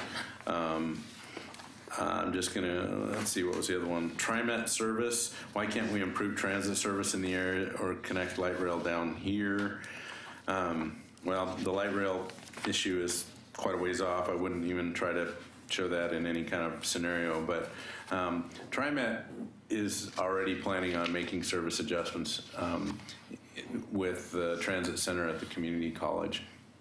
With the Myers Road connection, I'm just going to assure you that TriMet is going to work with us on route changes to adjust as the needs arise. So I don't think that there's an issue there with TriMet. Do they need to do it today? Probably not. We still have the option to retain the full interchange. I think, we redo our transportation system plan every 10 years, and I'm looking so forward to the next transportation system plan redo and that whole community involvement process. But when that comes up, we'll always be looking at these standards, and if we're missing them, the state, regionally especially, they're looking at changing the standards by which we measure intersection congestion in the region right now. We're not the only, across the state, we're not the only ones dealing with this. We're just the ones who happen to be kind of first at this. So just know we'll keep looking at that. And with regard to freight impact, will accepting higher congestion at this intersection hurt freight movement? And the comment is, or our response is, peak freight movement occurs between 9 a.m. and 3 p.m. The interchange operations are acceptable during these hours. Proposal to change the mobility standard only applies to the peak hour, which is 3 to 6. So I agree with that. Obviously, there's trucks that use it during the peak hours as well. And yeah, it will impact those. From ODOT's perspective, though, they're pretty focused on those other business hours as opposed to the morning and afternoon. So I think that's it. Sorry if that took too long. No, just to clarify, so we're the first in the metro region to use this because obviously it appears that Seaside already is there, but they're not in the metro region. Right, I believe they're region 2 or Right, region 1. Right, so that probably needs to be clarified just slightly. So just a reminder, we're asking you to, the Planning Commission, to recommend approval of L 1703 and forward to the City Commission. What is it you're asking us to recommend, though? Now, after all of this has gone through, we've heard lots of different pictures and designs. What we're really being asked to do is accept a VOC of 1.0 over 3 hours is essentially what it all comes down to. We're not accepting, there will be an interchange or a diamond or the weird left turn thing. None of that. It's that you're gonna make the run out merge. You're gonna look at killing the double turn lane, and we're gonna have 3 hours of congestion. And we're gonna approve Seaside's plan. Only if we get the same views. So the actual legislative amendment that the city is asking for a recommendation of approval for is to amend that chapter 12 of our code to change the mobility standard to 1.0 for 3 hours. And then to amend the transportation system plan project list with these 4 projects. Okay. Just to clarify, S13, that's that windy bike path where you're moving it off a Holly Lane to a windy bike path. Just as a quick summary, because that's a lot of words that don't mean anything necessarily. Yes. Okay. Thank you. And just to add a little bit more to that, so in general, we know that we don't have $50 million. Nobody's giving us $50 million, and so we're creating the solution. The solution includes capacity improvements, but it also includes safety improvements, so we're looking at that package tied with the rest of our transportation system plan, which provides alternate mobility of ways to get around with like Myers Road and things like that as well. And then what it is today is 0.99 for 2 hours, so we're looking at going from 0.99 to 1.0 for 3 hours. So for that minimal change with acceptable congestion, you get this trade-off of improvements, and those improvements will then go on to lists so we can get money from development. When they start to do that, they can do their proportional share of impacts. Right now, like this turn lane is not on any list, so we cannot collect any proportional share of it. And the reason why we're doing all this in the first place is because we have to, and we have to identify solutions that are feasible, and the $50 million just isn't feasible at this point. So I get that it's a tough project to do, but there are a whole lot of alternatives. Any questions, or do you want to hold them until after public comment? Well, I do have one kind of quick question. The erasure of the second turn lane to create a longer queuing lane for Maple Lane.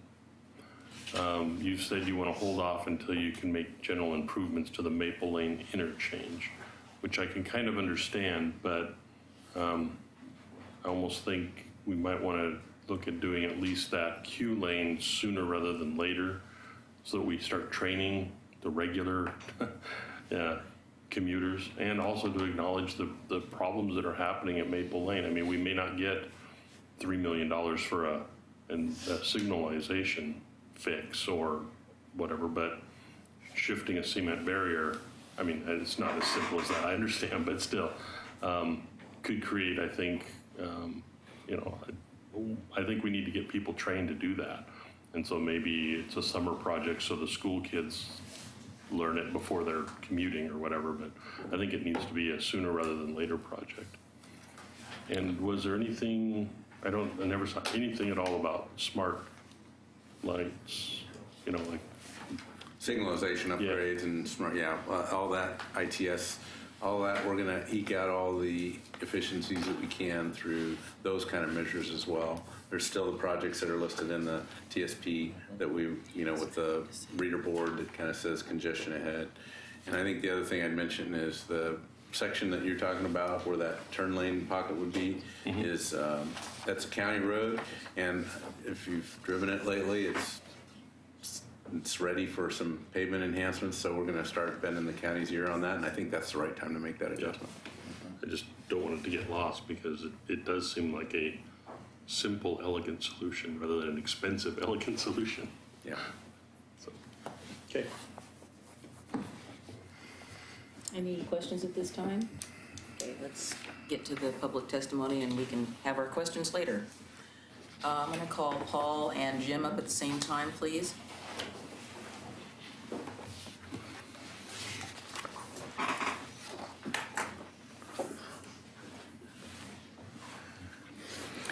Thank you, Commission. I'm Paul Edgar. I live in Oregon City. I was on the Clackamas County Transportation Advisory Committee doing their TSP and through 2010 up to 13. And Beaver Creek Road at that intersection was at level of service F, failing during all that time. And so what we're really talking about is that it's been failing, and we've been doing a little Mickey Mouse changes around trying to make it better, and we honestly have done good, made some nice things, improvements, but it's still failing. So now we're going to use volume over capacity and alternative mobility targets to allow us to build, to allow more congestion. And that's simply what we're doing. We're not really saying that it's going to be anything other than a failing intersection, but we now have a new way to calculate failure. So my problem is there's a reality test here for everyone. We don't know that it's $50 million to put to the type of overpass that should go over the top of 213. But one thing is for sure, that if we don't have it on the books as a it should be S14. It should still be there listed. And we should be allocating the properties and the right-of-ways necessary now when we can do it, rather than after it's all developed and we can't. And then it costs $100 million. So my thought process here is that of saying, why don't we just face the fact that we know that we've got a failing intersection, and at least plan for the future with something that we know is going to be needed, and there's really not any alternative for it.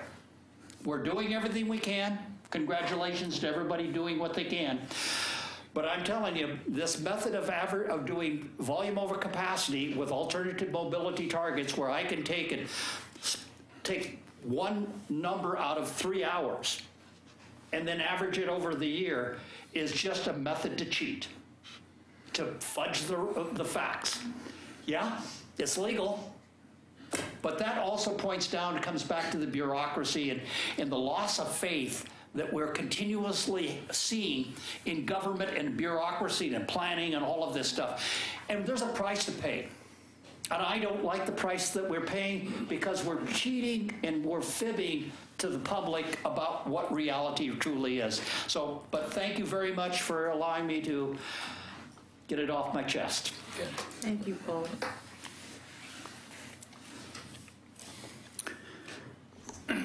Hi, I'm James Nacita. I live at 302 Bluff Street here in Oregon City. I have two comments I want to make. First is I would like to take polite issue with what Ms. Reed said about the fish passage issue. She seemed to be indicating that we have a natural resources overlay zone, and we'll deal with it when we have to deal with any specific project, and we'll just apply our natural resources overlay code. I think that's chapter 17.49. I want to alert the Planning Commission to the fact that you've already lost that case. You may recall I appealed the bus barn zone change to LUBA, and the point I won on that got that case remanded back to this commission was exactly on the argument that Ms. Reed just made. LUBA held in that case, in its remand, that the city has to undertake an initial inquiry as to whether your Goal 5 plan and analysis is sufficient at the level of a legislative amendment like a zone change. So that's what's going on here. And in this case, not only do you have the spillover from the pipe that the pictures were showing, you also have the added lane, the lane from Beaver Creek down to 13, which is going to expand, and it's going to expand into that little stretch of Newell Creek, which is in fact a designated or a listed Goal 5 resource area. So I have to tell you that's not correct. You have to deal with Goal 5 during this legislative amendment, and it sounds from like what Ms. Reed was just saying that has not happened. The second point is a broader point. I'd like the commission maybe to go from focusing narrowly on what's before you right now to take a look at the really, really, really big picture. I think this whole alternative mobility standards represents an abdication of the entire Oregon land use planning system. It's really tragic to me that both the state and Metro enabled and authorized these alternative mobility standards, which is basically saying we accept more congestion and more growth, and we're not going to apply the goals like the state transportation rule and and the 2040 growth concept plan and everything that our metropolitan land use system is based on to keep us from mowing down farmland, et cetera. And we were supposed to grow denser and smarter, so we didn't have to have these issues. And all of this, to me, these AMTs are just a way of saying we give up. And I don't want to give up. That's why I moved to Oregon in the first place. And even though the AMT was adopted in 2013 in the transportation system plan, I'm wondering if we can take a bird's eye view of all this and say what we're doing here is kind of madness. It's nuts. Why are we doing this? And can we just exercise the option not to do this? Let's grow smart. Let's densify downtown. Let's do a special transportation area in Kenema and make it a walkable city, very historic downtown, little village downtown. Let's have apartments on the north end of Main Street rather than automobile dealerships. There's a lot of room for growth in Oregon City without resorting to abdication of the values that we as Oregonians hold dear. And it might take courage, but I would urge this commission to take a big view and say, we're going down the wrong path here. Let's turn around. Let's not fall off the cliff. Let's stand up for Oregon City and our livability. And let's just say no to AMT. Let's grow differently. Let's grow smarter, and don't abdicate. Thanks.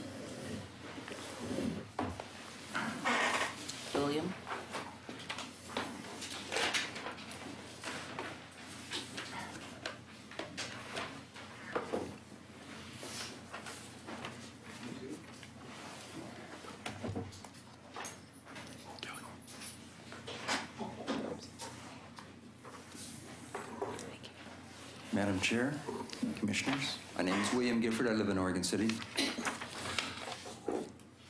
I was struck by something Ms. Turway blurted out, that there are not a lot of options.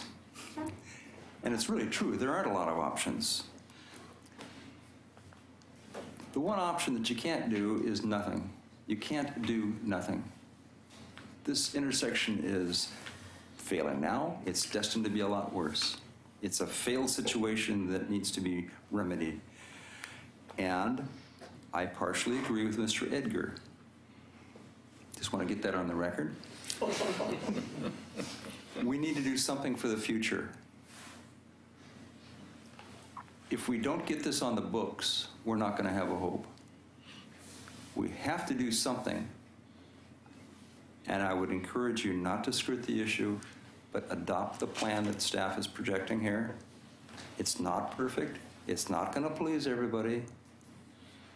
But it will be taking a step in the right direction of getting something done. Get off the dime.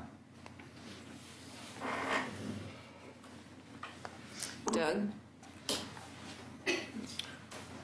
Just real quick before Doug comes up. John, we're still leaving the full interchange in our plan, right? I thought you said that it was still just going to sit there as an unfunded. No. Okay, if anybody else wants to testify on this issue, No, please the come full and get your interchange slips in so they're not just dribbling It could be added. in all night.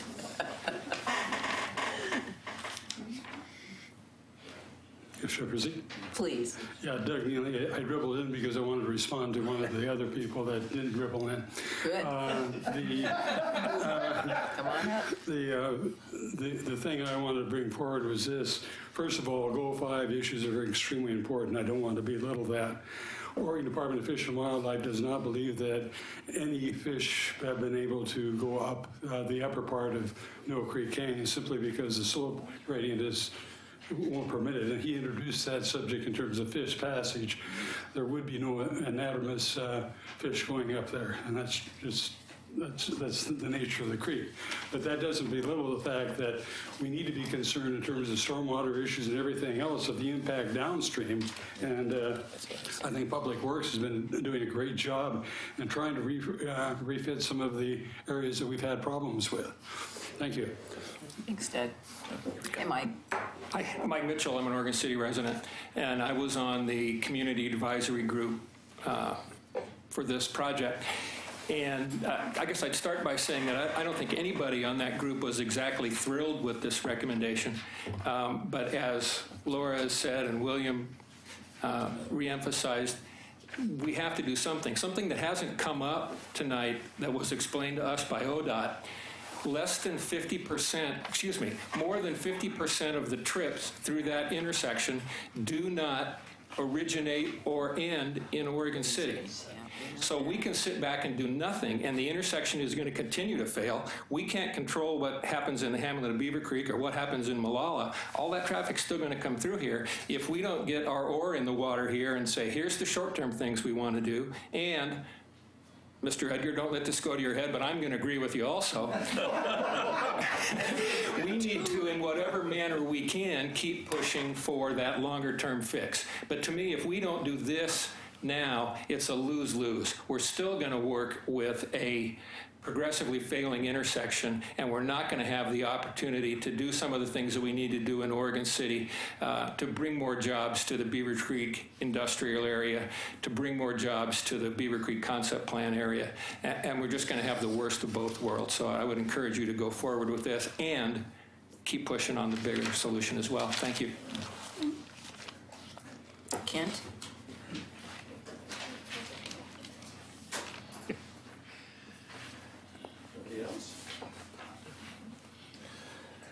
Madam Chair, Commissioners, thank you for allowing me to comment tonight. I appreciate all the testimony and information that's been provided by John Lewis of Public Works and Kelly as planner. We've been following a lot of the... Ken, you need to state your name for the record. Kent Ziegler. I've been following one of my board members for the Oregon City Business Alliance is participating as a representative on the Alternative Mobility Standard Task Force. And obviously, I agree with what William Gifford and Paul Edgar and others, Mike Mitchell, have shared. You need to start somewhere. It is important. We all recognize that this is a very critical intersection for a lot of the future employment opportunities in Oregon City. I co-chair with Renata Megelbird, one of the city commissioners, the Beaver Creek Employment Lands. And one of the critical infrastructure items to allow those jobs to be created is for this transportation issue to be addressed. And again, as we've heard from a lot of other people, this is not the end all. This is just the beginning. I attended the Clackamas County Business Alliance board meeting a little over a week ago where Tom Hughes, president of Metro, was a speaker. And we brought up to him at that meeting this particular situation because over 50%, as was mentioned earlier, of the traffic that is utilizing this intersection is generated outside of Oregon City.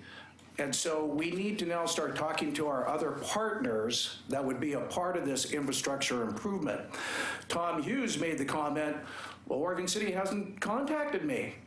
I'd love to hear from Oregon City about participating in this infrastructure improvement, but someone from the city needs to reach out and have that dialogue with us. So I just would request that someone here from the city would start that dialogue. Tomorrow at my Oregon City Business Alliance Forum, we do them every month, our speakers are the Clackamas County Economic Development Commission. We're going to be bringing up with them transportation issues. We're going to be bringing up with them employment issues. We're going to be bringing up with them where all this works together with the city and the county. I would request that any one of you on the Planning Commission come to our forum tomorrow. It starts at 11:30 at the Abernathy Center, and come with questions. Ask these people, what do you have in your budget that could help pay for this infrastructure improvement? Since it's a county issue when traffic's being generated in Molalla, Mulino, and elsewhere, and not just Oregon City.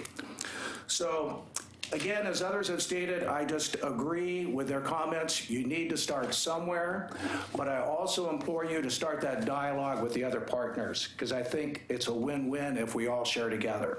Thank you for your time. Before I call Lynn Anderson up, let me just make a quick comment that the city didn't just fall off the turnip truck. The city has been talking about this project since before I moved here. And when 213 opened, it has unfortunately fallen on deaf ears. So I am aware of that for a fact that this has been going on. I've lived here since 1988, and that dialogue's been going on prior to that. So the city is not at fault in any way about not talking about this issue. They have been talking about it till they are blue in the face. And nobody's totally recognizing what the real situation is, which again, as people have already said, it's traffic that's being generated outside our community. So you know what I didn't see in here, John, is we don't have a provision for tolling. Yeah. Lynn, come on up. Solution. Value pricing. Free Yes. ride for. Hi, Lynn Anderson, Oregon City. Good comments. The one thing I felt I was kind of brushed over and I didn't hear a lot about was safety. And time after time, I've witnessed citizens testify their concerns for the traffic and the safety of our roads and our intersections. And their testimony is always based on their personal experience on a daily basis. And these are concerns our safety are supported by our own police force, who's talked before about stated number of crashes at this intersection, that they're amongst the highest in the area. But then we have, and this is my fear, if we just pass this and hope that everything's going to work out, my fear is that what I've seen in the past is that after the citizens comment about their concerns about safety, that the developers paid traffic engineers come before you guys, and after they've spent a day or two on this subject, they testify the total opposite opinion of what the perception is of the people who live here and experience it every day. An attorney for one of the developments I remember told you, all of you on the commission, that it doesn't matter if 1,000 citizens sit up here and tell you about their concerns about the safety of these intersections. It doesn't matter. As long as the criteria has been met, you must approve it. And you know what? He's right. The fix is in and it's weighted in the side of the development, not to the citizens. And finally, though, the numbers are telling us what the citizens have been saying for years. For once, the paid traffic engineers, they can't refute these numbers, this VC ratio. So what do they want us to do? Change the numbers. So I just feel like if you allow this, the safety of our roads and the intersections, they're only going to get worse. That if this is approved, there's going to be more traffic, more safety issues, more cars, and that we're just going to keep kicking this can down the road, that we need to force our city, our county, our state, our metro to come to the table and to take real action to improve our safety. And I just didn't hear enough talk, I felt, tonight about the safety concerns in that intersection. Thanks. Thank you. Okay, this is last call on this one. Okay, we'll close the public hearing and ask for the Planning Commission's questions and deliberation. Well, to a certain extent, and this is being a devil's advocate, maybe we shouldn't do anything. Let it fail so bad that the people in Molalla have to spend 3 hours trying to get through the intersection, that Metro can't get anybody to come to the county to develop it because they can't build in our industrial lands, and make it so bad that we force them to the table with bags of money in hand to fix the problem, as opposed to just keep rubbing butter on the rails and hope that we can keep squeezing the fat man through, me being the fat man. So I can devil's advocate that side of it. I completely, I mean, when I was in the military and we needed a really bad fix on the ship and we couldn't get the funding, we let the ship rot. And boy, it's amazing when you can't get a carrier underway because, something doesn't work, money just falls out of the sky. It's just, it's crazy. So I'm really tempted to go with that. But then my ego steps in and I say, I was the guy who said, hey, why don't we do that little merge run out lane? And why don't we get rid of that second turn lane and have more queuing for Maple? And so my ego says, hey, those are my projects and I want them to happen. So, and I think, frankly, those, if we can do something with the Maple and we get this run out lane, I think, and the numbers tend to bear it out, that large portions of the queuing issues are going to disappear, especially if we can do something with getting smarter signalization. It's the other side of it is the development will force that. You get, and I'm just going to pick, Intel decides to build a chip plant because the high school and the college are there. And then they go to the governor and say, we can't get our project or product to market. The governor's going to listen. Oregon State Transportation is going to listen when somebody says, you have crushed our business if you don't fix this. What I would like to see, and I thought it was already there, is that the interchange stays sitting in an unfunded liability, but it's a project number, so that we can take like 1% or something and just set it aside to create those matching funds that we say, there's an opportunity to strike. We have money right now, you have money. Couple of our major projects have happened because there's been, an ability to do that. And if down the road we decide we're not gonna do it, it's not gonna happen, the VOC works, hey, we've got a small pot of money to fix something else somewhere in the city, so. So that would be my only recommendation, is that we put the interchange back in the system so that it's something we can point at and try to fund. Other than that, I'm good with the other changes. Infill creates congestion, and whether or not the infill starting from the outside in, Mr. Nacita's comments about, we need to start in the center and work out are great, but that just means I'm sitting at 7th and Washington longer. I'm still dealing with congestion. So, spread the pain. Maybe we can spread the cost. with it. I'm not sure I understood that. Mr. Mahoney? Well, everybody's right, and nobody's right. It all boils down to money, and we all know it. And we don't have a mechanism by which to head down to where the money initiates, and that's the state of Oregon. They've refused, on the face of it, to recognize that this is a state problem. And everybody in this room recognizes that this is, or the problem exists because of traffic being generated outside of Oregon City, and Oregon City is being asked to solve a regional problem. I come down on the side of public safety. Whatever we do, the changes that we're going to make are going to improve the safety factor up there. We're going to kick this down the road, not because we want to, because we find ourselves in a situation where we almost, I don't like to say the word have to, but that's what we're doing. And then we're doing it for the sake of changing standards so that we can qualify for some financial aid and roll the dice, so to speak, that we're going to solve this further on down the road.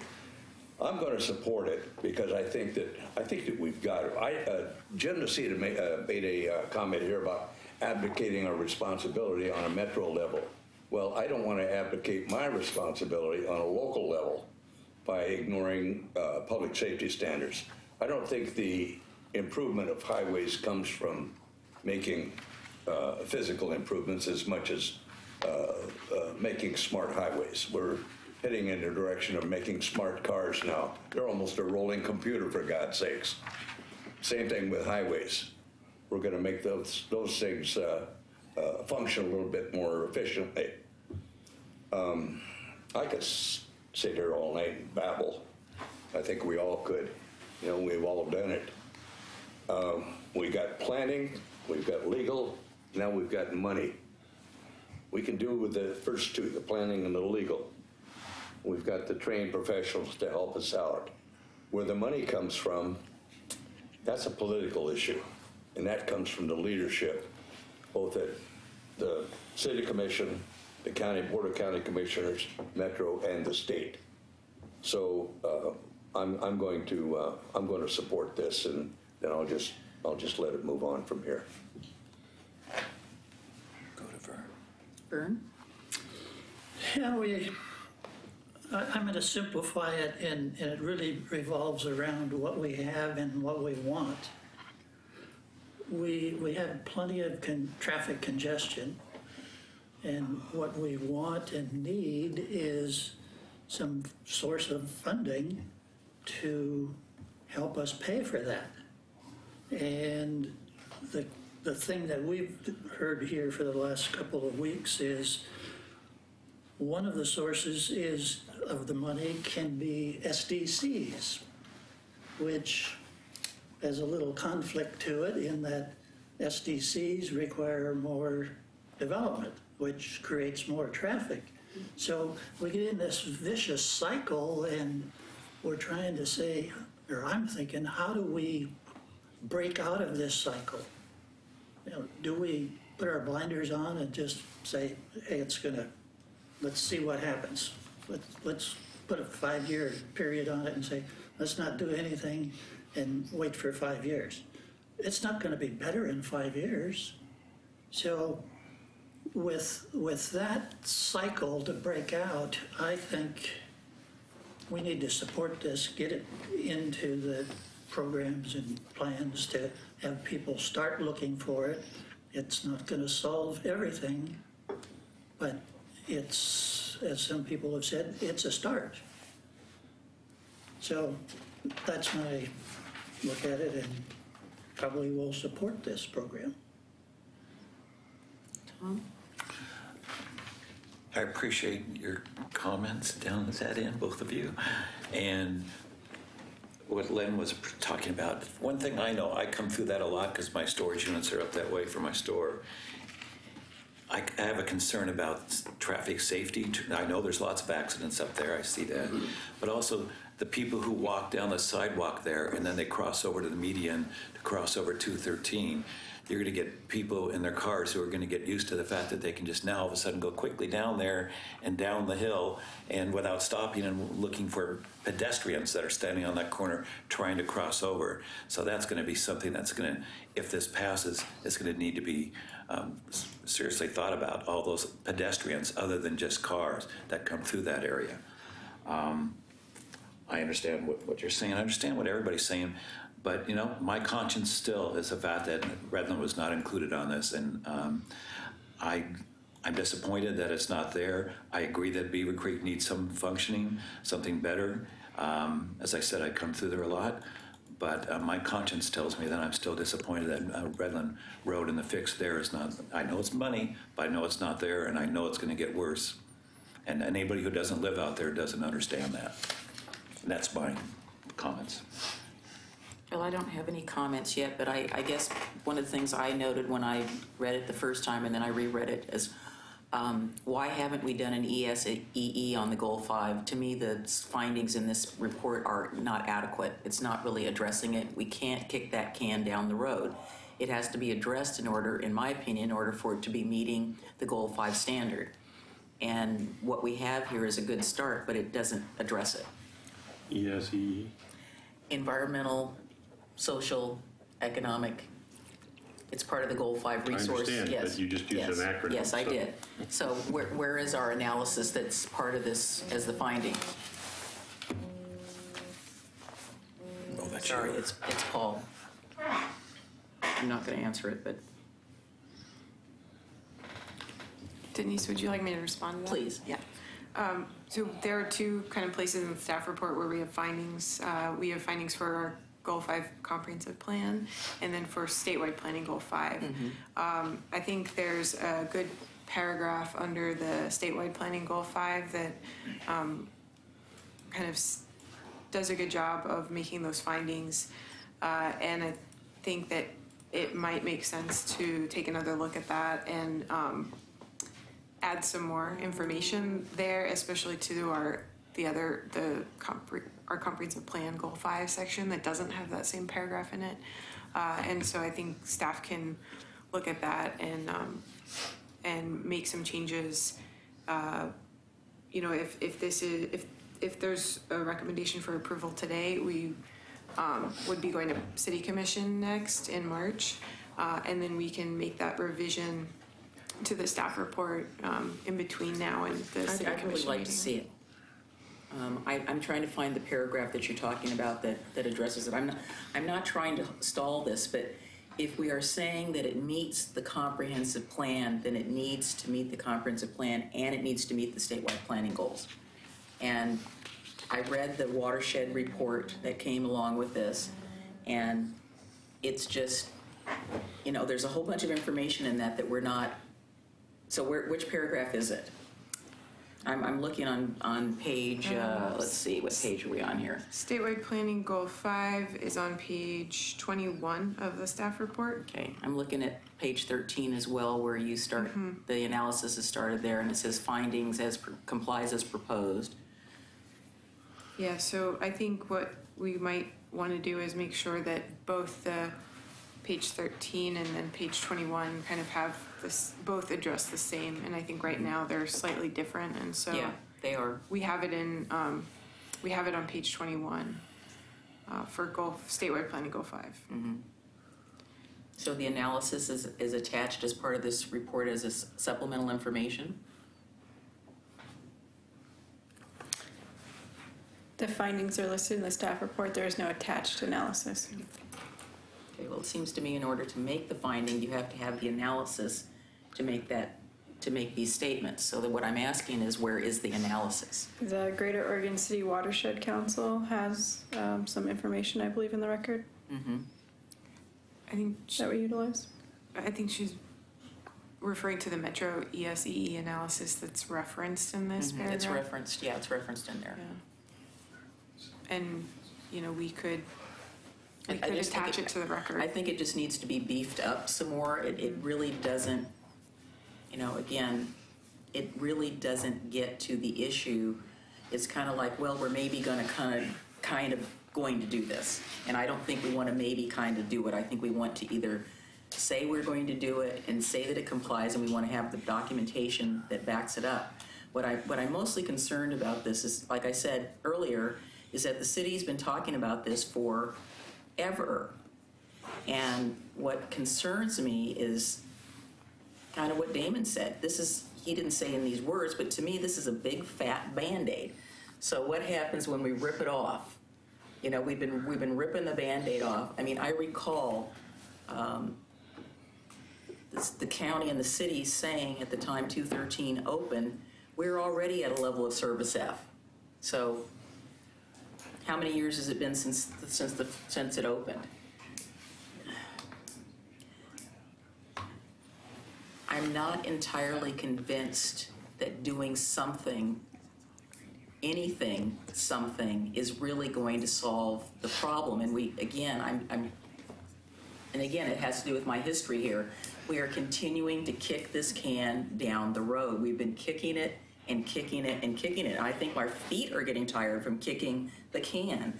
I'm frustrated from the standpoint that we've come up with something. It's not bad. It's not bad at all. But does it really get to where we really need to be? And Mike is saying, well, we need to keep pressing and pressing. I mean, how much more do we need to be pressing when we've been saying this for over 25 and 30 years? It just, the frustration. It gets down to the question is, does this challenge the integrity of this city's planning program? It's been challenging the integrity of this city's planning program since the darn thing opened. Yeah. We have not, made any progress. And I had hoped that we had been setting aside money all this time to do this, rather than saying, which is what I kind of see what we've done, again, past administrations, we don't have the money, so we can't do anything.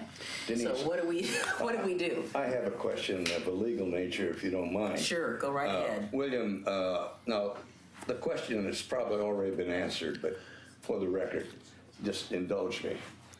This is a state highway, right? Correct. And it's a county highway. That's my understanding as well, yeah. Now, One of the legs. One of the legs. Yes. Yeah, okay. Do we have the legal jurisdiction to be making this decision? Yes. You've got, as you know, one of the goals is required coordination with different affected agencies.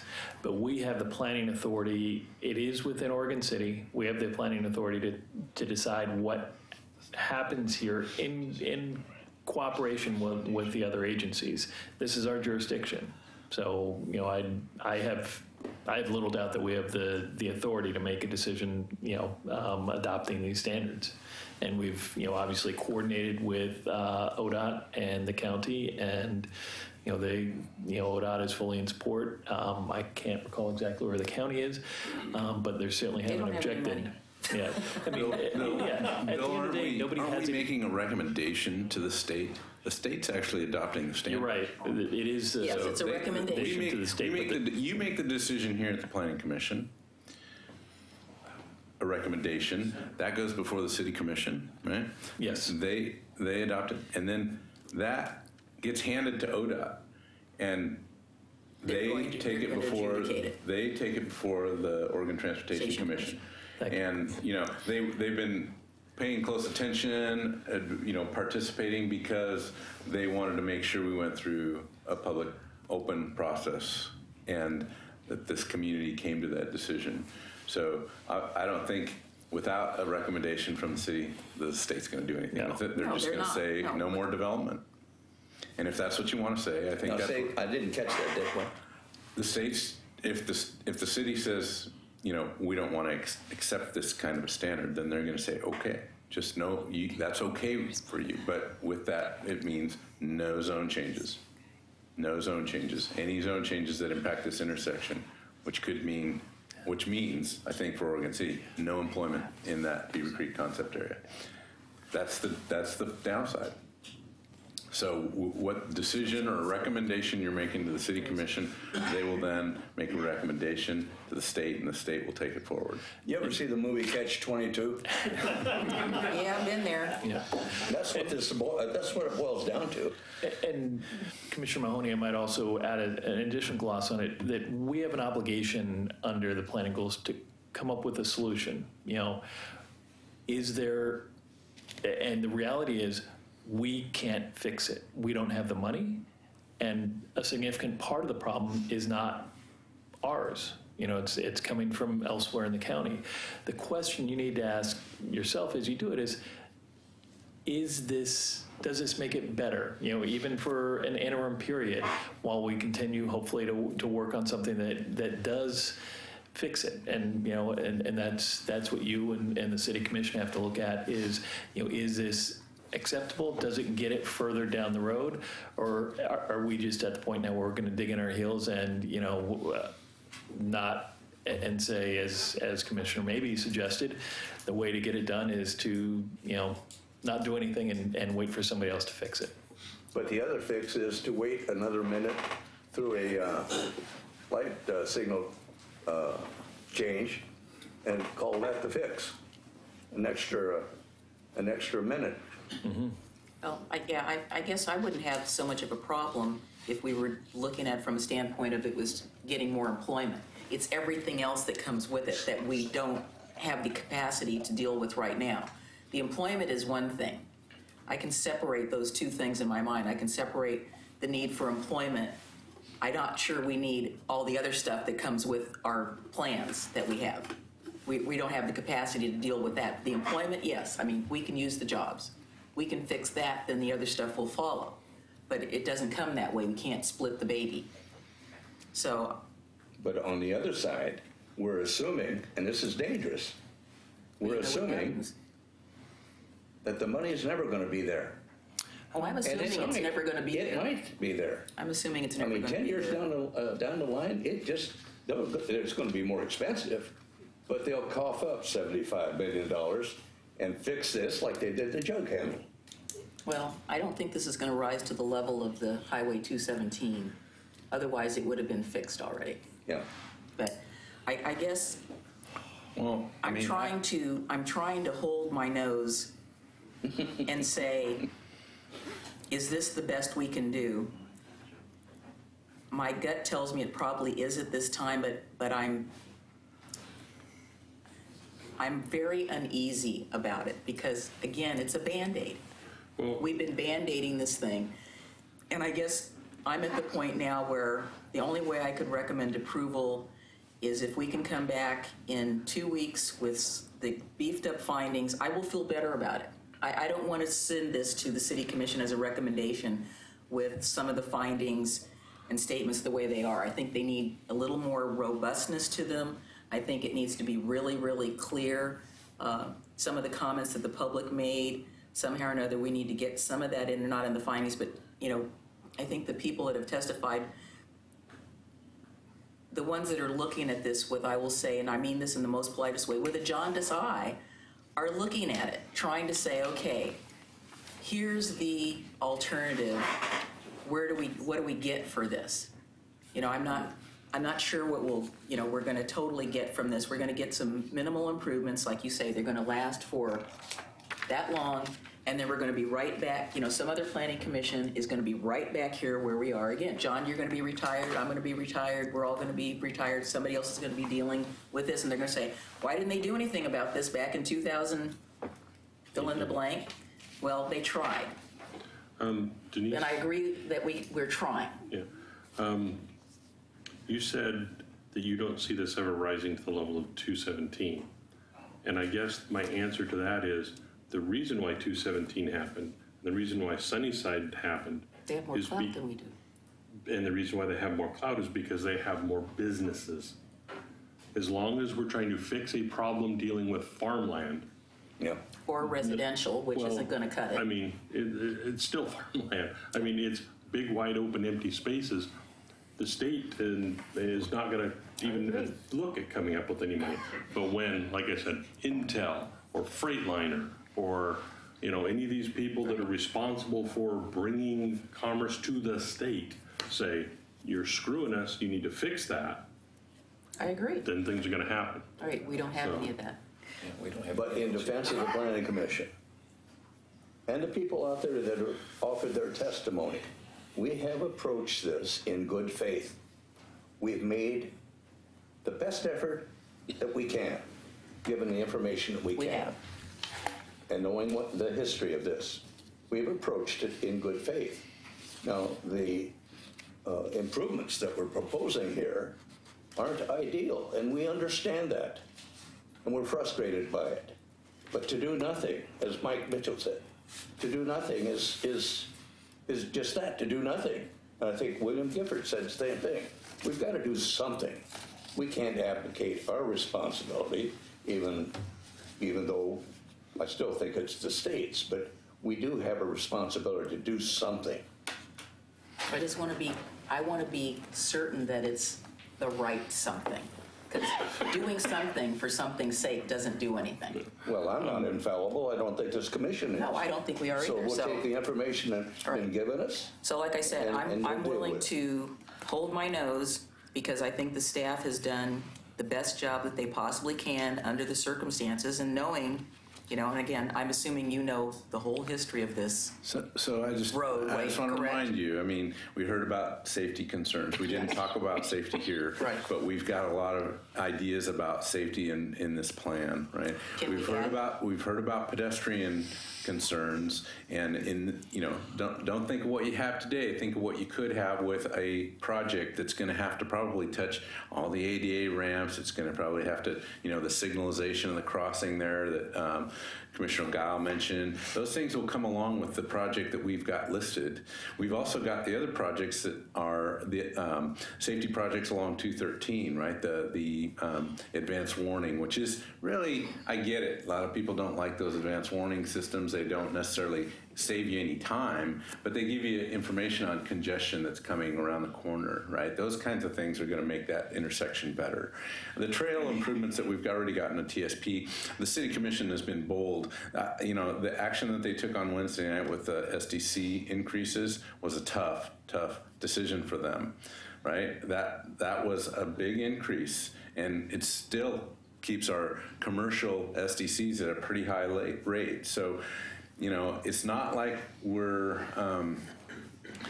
these are money issues, but, our City Commission's been strong on making those kind of decisions, and they're hard to ask for. So, it's hard to bring that kind of stuff before the Commission. There's a bunch of people that didn't want to see those kind of rate increases go forward. Imagine. So,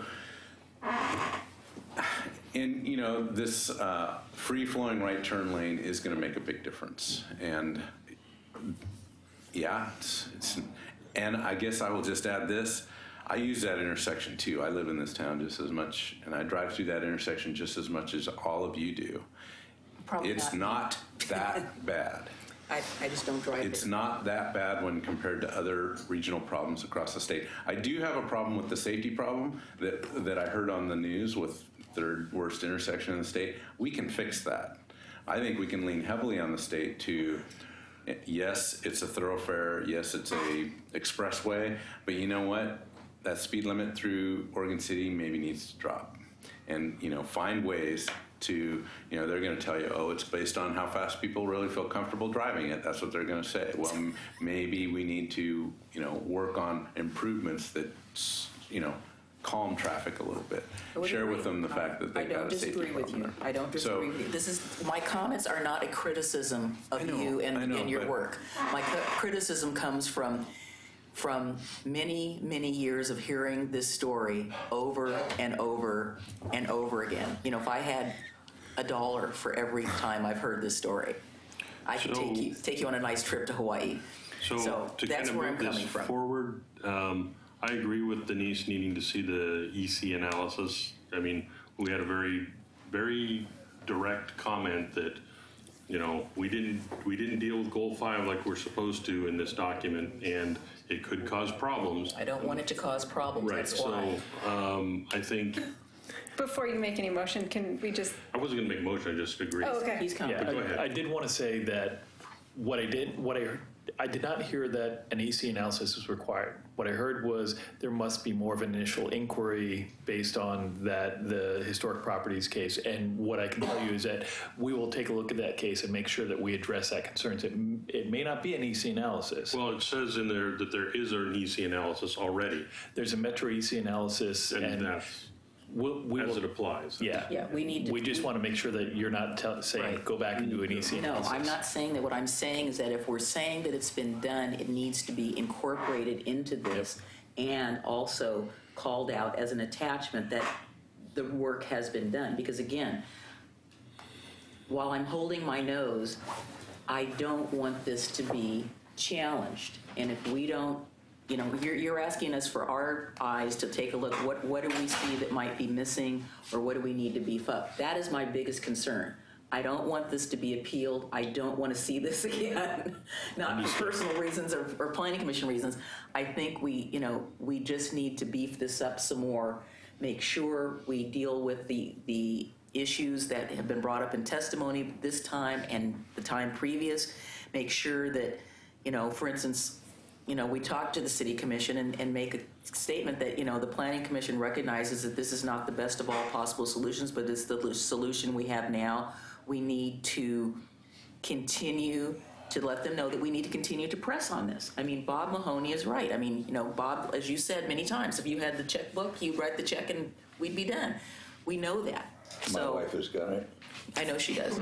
That's why she's my friend.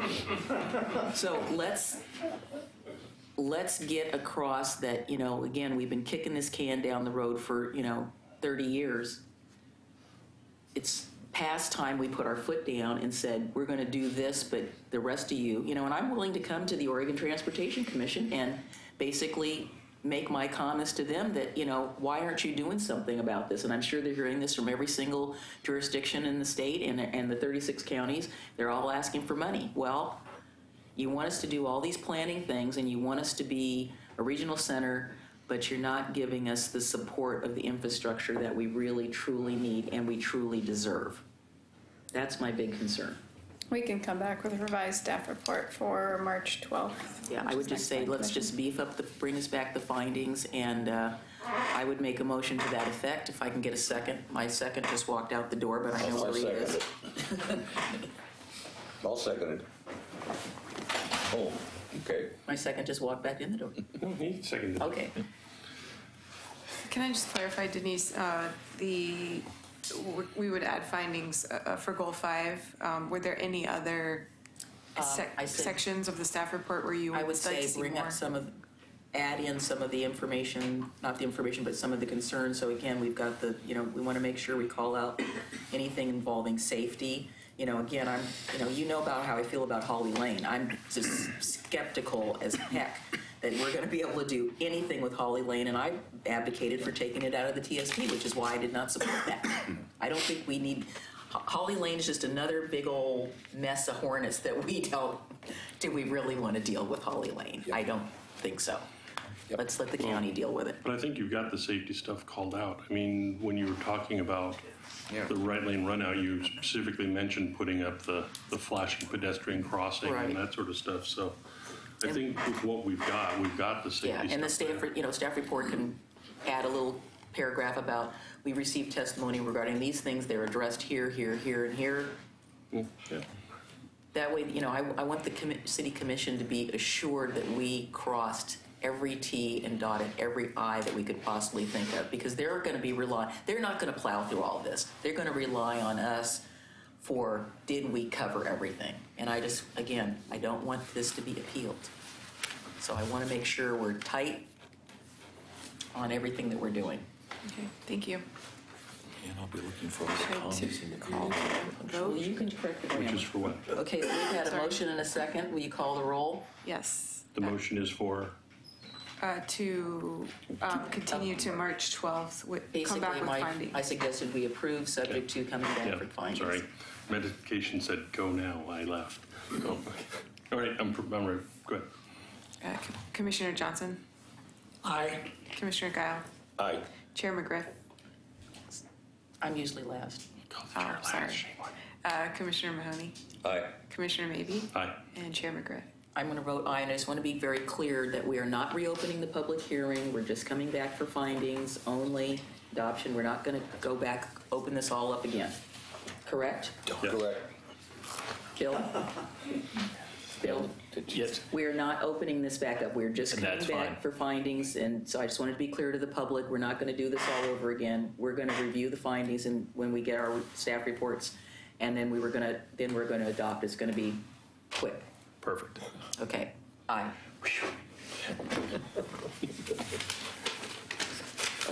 Do we need to change the tape? Nope, he's shaking his Okay. Well, we're going to take a 5-minute break. Oh, now you're taking. We are? Yes. Dying over here, hoping we can just get. I'm sorry. I was looking at you and I was trying to get there. I know exactly. I know.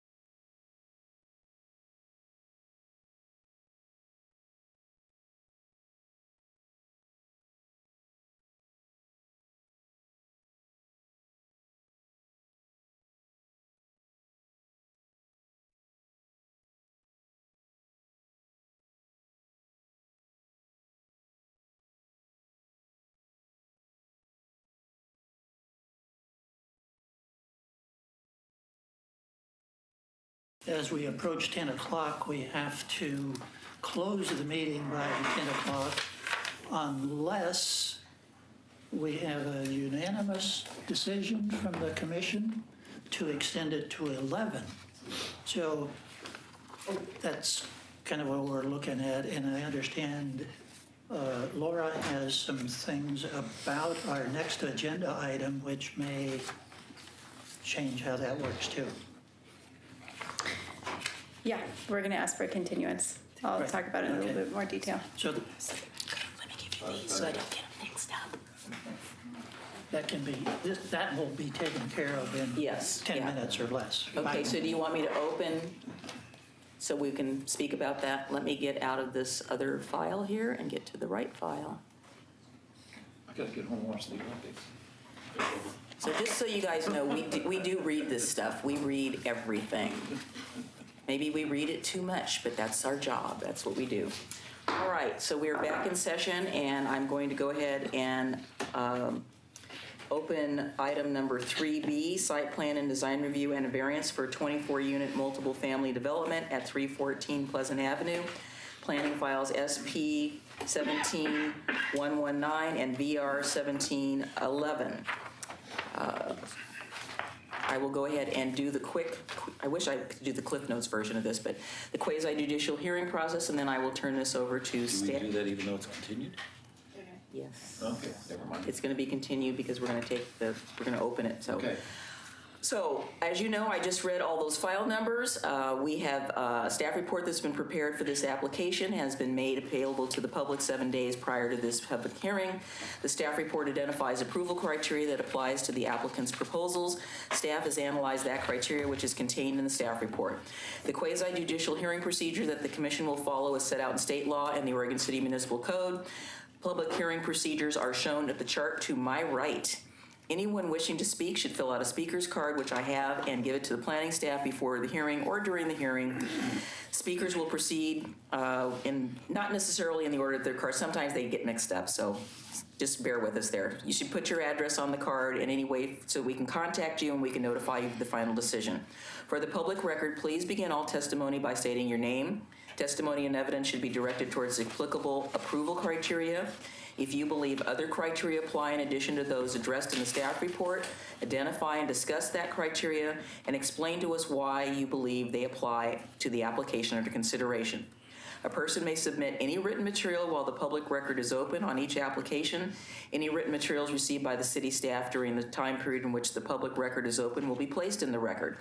Written materials submitted during the public hearing must be presented to the city staff in order to be part of that record. If a person intends to use PowerPoint presentations, oversized poster boards, reports, or other pictures or exhibits in their testimony to be placed in the record, copies must be submitted to the staff while the record is open. If they're not given to the staff, then we can't include it in the public record.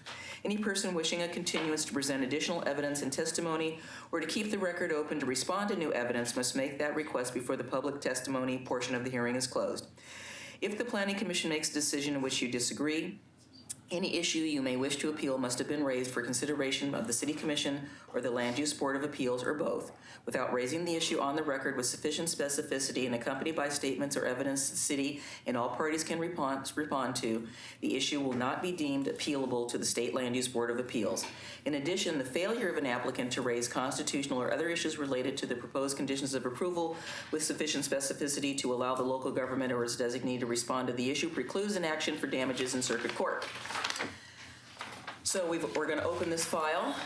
Does any commissioner have ex parte contacts, conflicts of interest, bias, or any other statement to declare? Has everyone visited the site? I'll start with Vern. I visited the site. No ex parte contact, no conflict of interest, no bias. No. Okay, Bob? No, I have not visited the site, and no contact or conflict of interest. If you drive up Malala Avenue, you drive by it.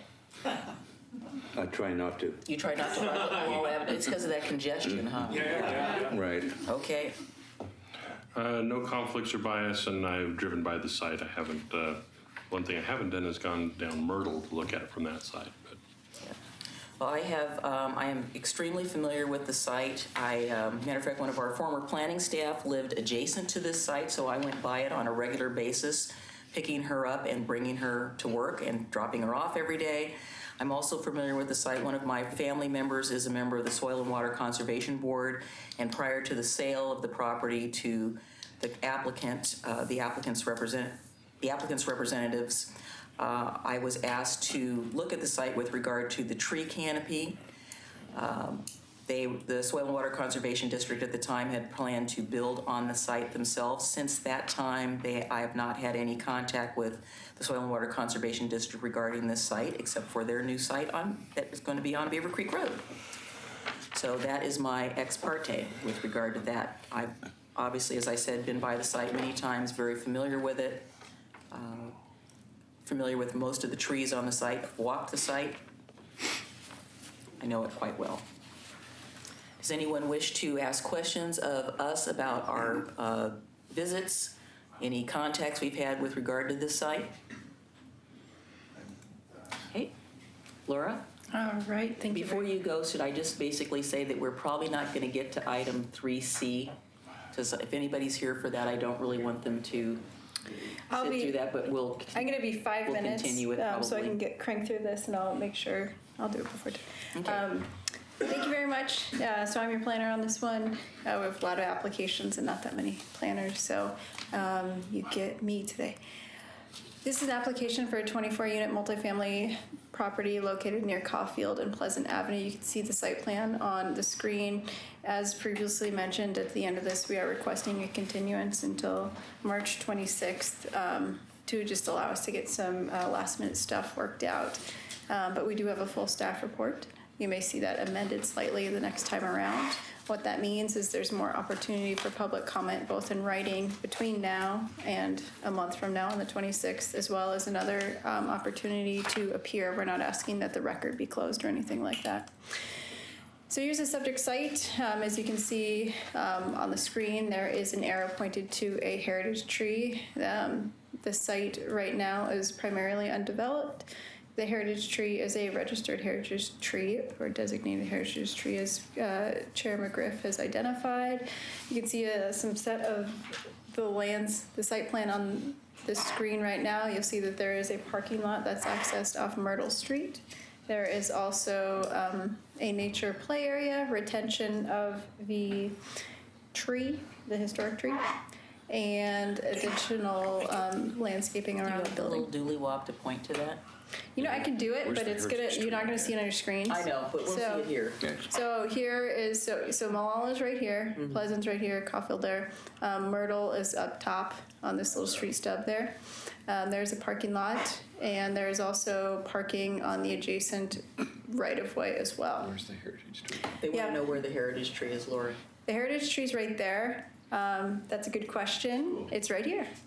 So we have a landscaping plan that shows you a bit more detail about the landscaping on site that's proposed. They have proposed above the minimum landscaping requirements, including retention of the designated heritage tree, which is a 39-inch caliper white oak tree.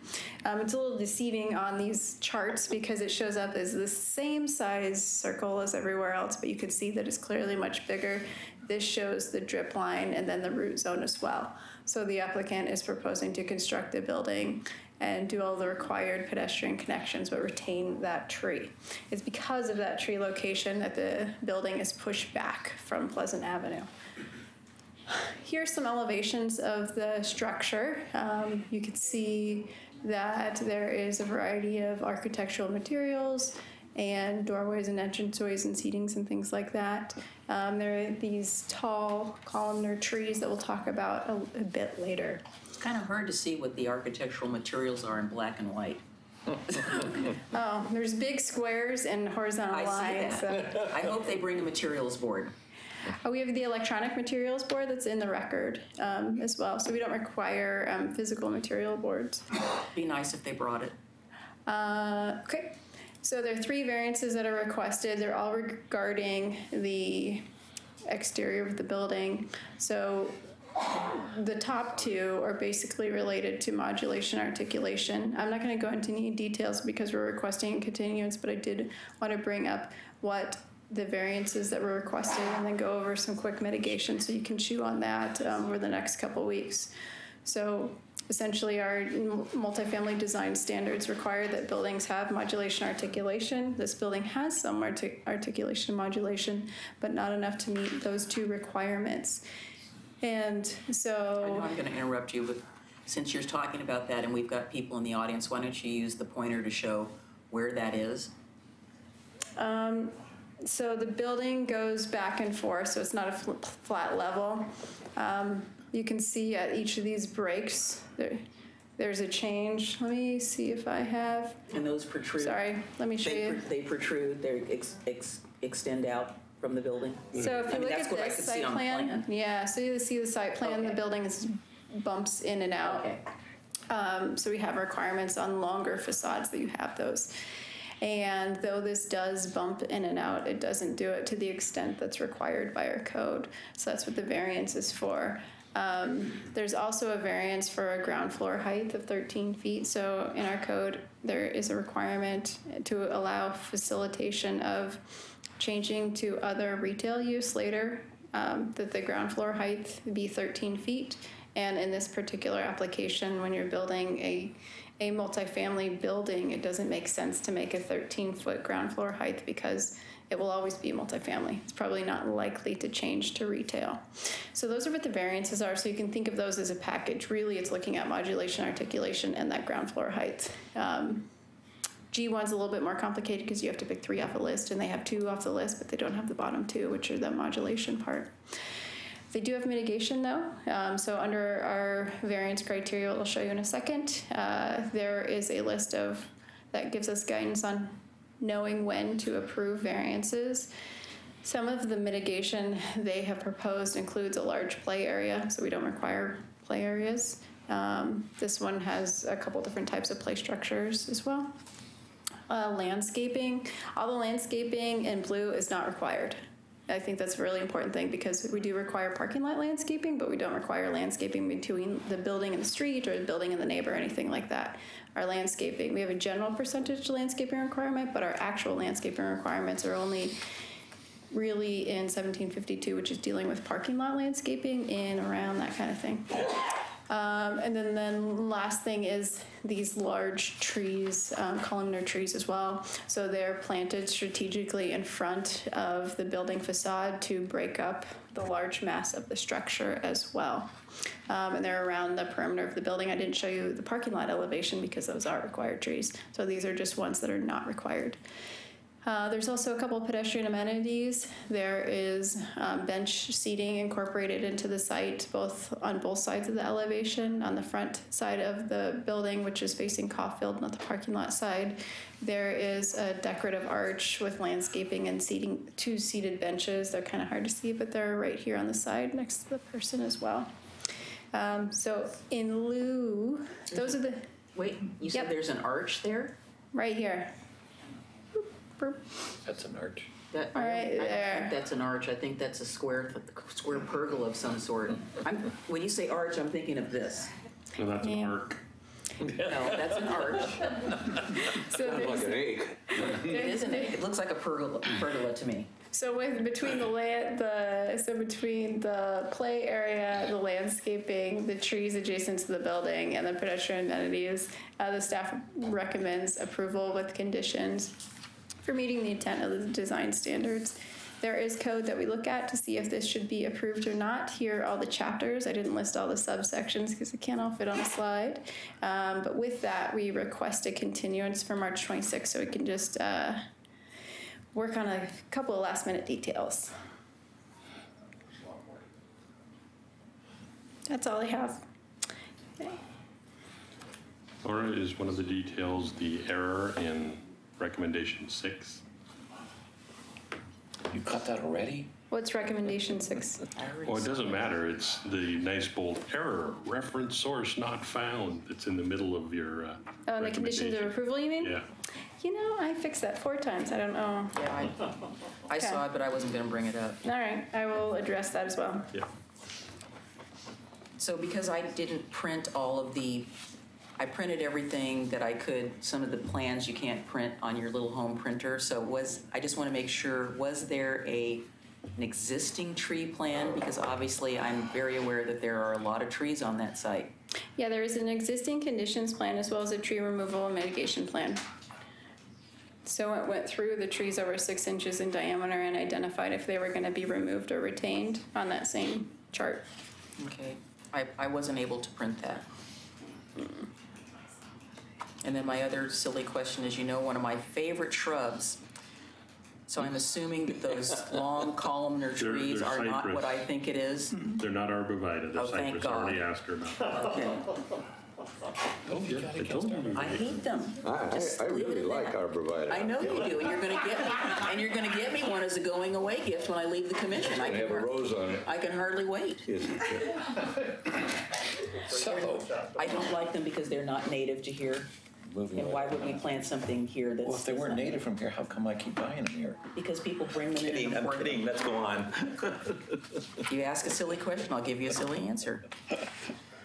All right, so we're going to open the public hearing and take public...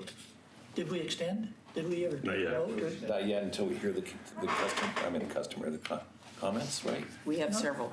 No, I mean, the extend for the 10 o'clock situation. Well, I'm assuming by the fact that you... I mentioned it, but I Yes. didn't ever get a... Did you ask for a vote? No. Okay, then I would suggest you ask for one. And I think it needs to be a unanimous vote, right? Yes. To extend it to Well, we're going to... 11 o'clock. Isn't that just a policy of the city? Well, it's not necessarily a time. My recommendation is that we go ahead and hear the public Yeah, testimony. we have the people here, let's hear. They're here, and we will extend past, if we're all in concurrence, we'll extend past the time to hear the public testimony. call it quits. And then we will make a recommendation to continue, and we'll let the people here for 3C go home, which is why I was trying to get you to say what we're going to do so we can let them go home now. So can I clarify, are you getting testimony for just this item or for both items? No, Okay. just for 3B. Do I have a consensus on that? Yes. Okay, so 3B, 3C people, we'll see you next time. That's a lot average. Yes. It's the code, Which includes lot average. it's the code section that says proposed amendments to the development section of the Oregon City Code. That's our next, that's 3C. So you pushed all these people off the door. No, I didn't. All right. Applicants, do you want to make a brief statement?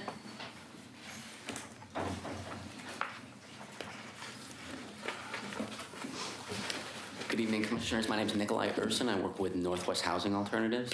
I think we're here just to answer questions that might come up during public testimony and listen to the testimony, and hopefully we can resolve issues that people might bring up before the next time we come around. I think that's about it. Okay.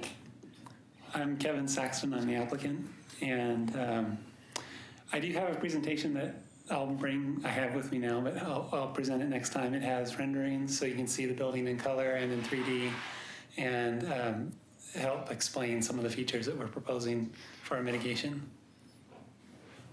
Great. Okay. Don't forget to fill out the slips. Okay. Okay. Cindy, are you ready? Oh, wake me up. Okay. Cindy and Rich, come on up. Us too. I am. Sometimes these Hi, go. These I'm people. Cindy Sanders. I live on Myrtle Street. This is my neighbor Scott. He's, I Can we guess, put the going to map speak back up next there, if you Bob? call him. Yeah, she'll do it when she gets back. Okay. I'm going to bring up the same issue we've been talking about. Too many cars dumping out into unsafe intersections, for one thing. I think that a 24-unit building on that spot with the traffic flow the way it is, where in Myrtle Street has no traffic right now because it's a dead-end street. It's going to open Myrtle Street up. Any cars traveling from that apartment complex will have to come down Myrtle Street and turn onto Pearl. I'm sure everyone knows about Pearl Street, and it's a blind hill. Yeah, you look left, you cannot tell who's coming up that hill, and people notoriously are going 40 miles an hour by the time they get to the top of the hill because They gas it to get to the top. And it's a very, very dangerous intersection. Then they get on to the intersection of Pearl and Malala, another very dangerous intersection. I mean, this is, if people did studies, I think they'd find it's one of the most dangerous intersections in Oregon City. People run that red light all the time. I've lived there 25 years and I've seen it so much, it's unbelievable. They run it both directions on Malala. And I mean blatantly, while you're sitting there, I never pull out on a green until I look both ways twice. I got my car totaled there already once. So that happens a lot. There's also a no right turn sign before the intersection. It's kind of back here, so maybe if you weren't familiar, you could drive past it and not see it. But people ignore that sign or don't see it and turn right all the time, and that's also another kind of blind turn. Very dangerous. That's my biggest concern, is I just think this city's got a lot of problems with congestion and traffic flow, and this is just going to create more. And, you know, then I have the whole thing of my neighborhood's going to change drastically, and, you know, I don't really like that. I would not be against, you know, a duplex or a triplex or something like that going in on that property, but 24 units, multifamily dwelling, that's a lot. That's a lot of people. I mean, you've got potential of twice that many people living there and, you know, 30 more cars traveling up and down our tiny little street that's always been very safe. Thank you. I think that's all I had to say. Scott, before you start, just a quick question. Laura, is there any, excuse me, Rich, is there any way that for the next meeting we can have the show this site plus Myrtle plus where it intersects into Pearl and the light? Because there is a light at Pearl, and I was pointing to Commissioner Guile that it's in the blue part on the top. Maybe if we slid it down just a little bit somehow and got more of that in there. Yeah. That would be really helpful, because if people aren't familiar with that area, you know, the way I personally am, it's hard for people to imagine. And if you don't ever exit onto Myrtle Street to Pearl, you have no idea. Yeah, and so far we have 3 houses on our street, so it's not a big deal. We all know how to navigate that intersection, and so do our friends and family. But I'm telling you, when my grandkids were little and coming over, I didn't even let them get near that street. It's very scary.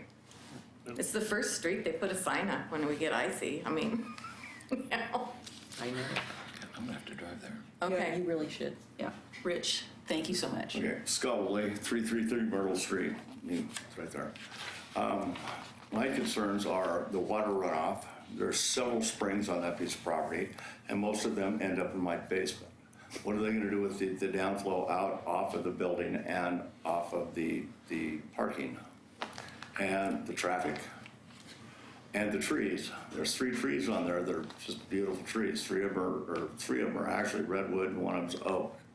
And they've been stamped. The 2 big redwoods have been stamped. They had labels on them. I don't know whether heritage trees or what the deal was with that. But they should not come down. They're beautiful trees. The oak tree, that's a beautiful tree too. Now the rest of it is whatever it is. There's a big fir on that piece of property too. It's probably running its life out. It probably should come down because it's interfering with wires and everything else. But those other 3 trees should not come down.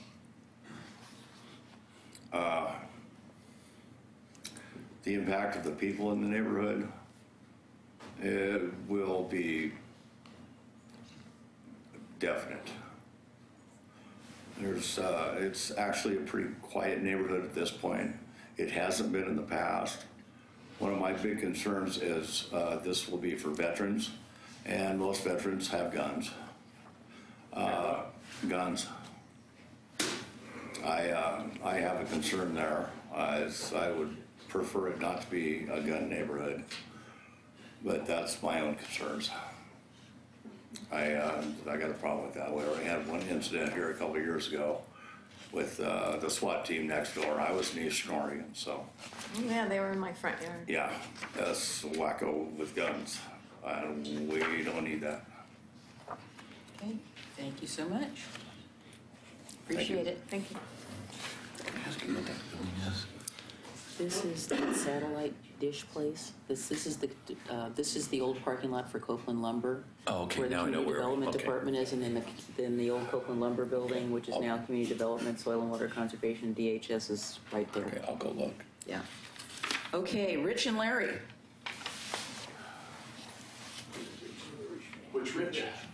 Rich Malloy. Oh, that's all right. Okay. Is that you? That's me. Okay. I don't have another Rich on here. Okay.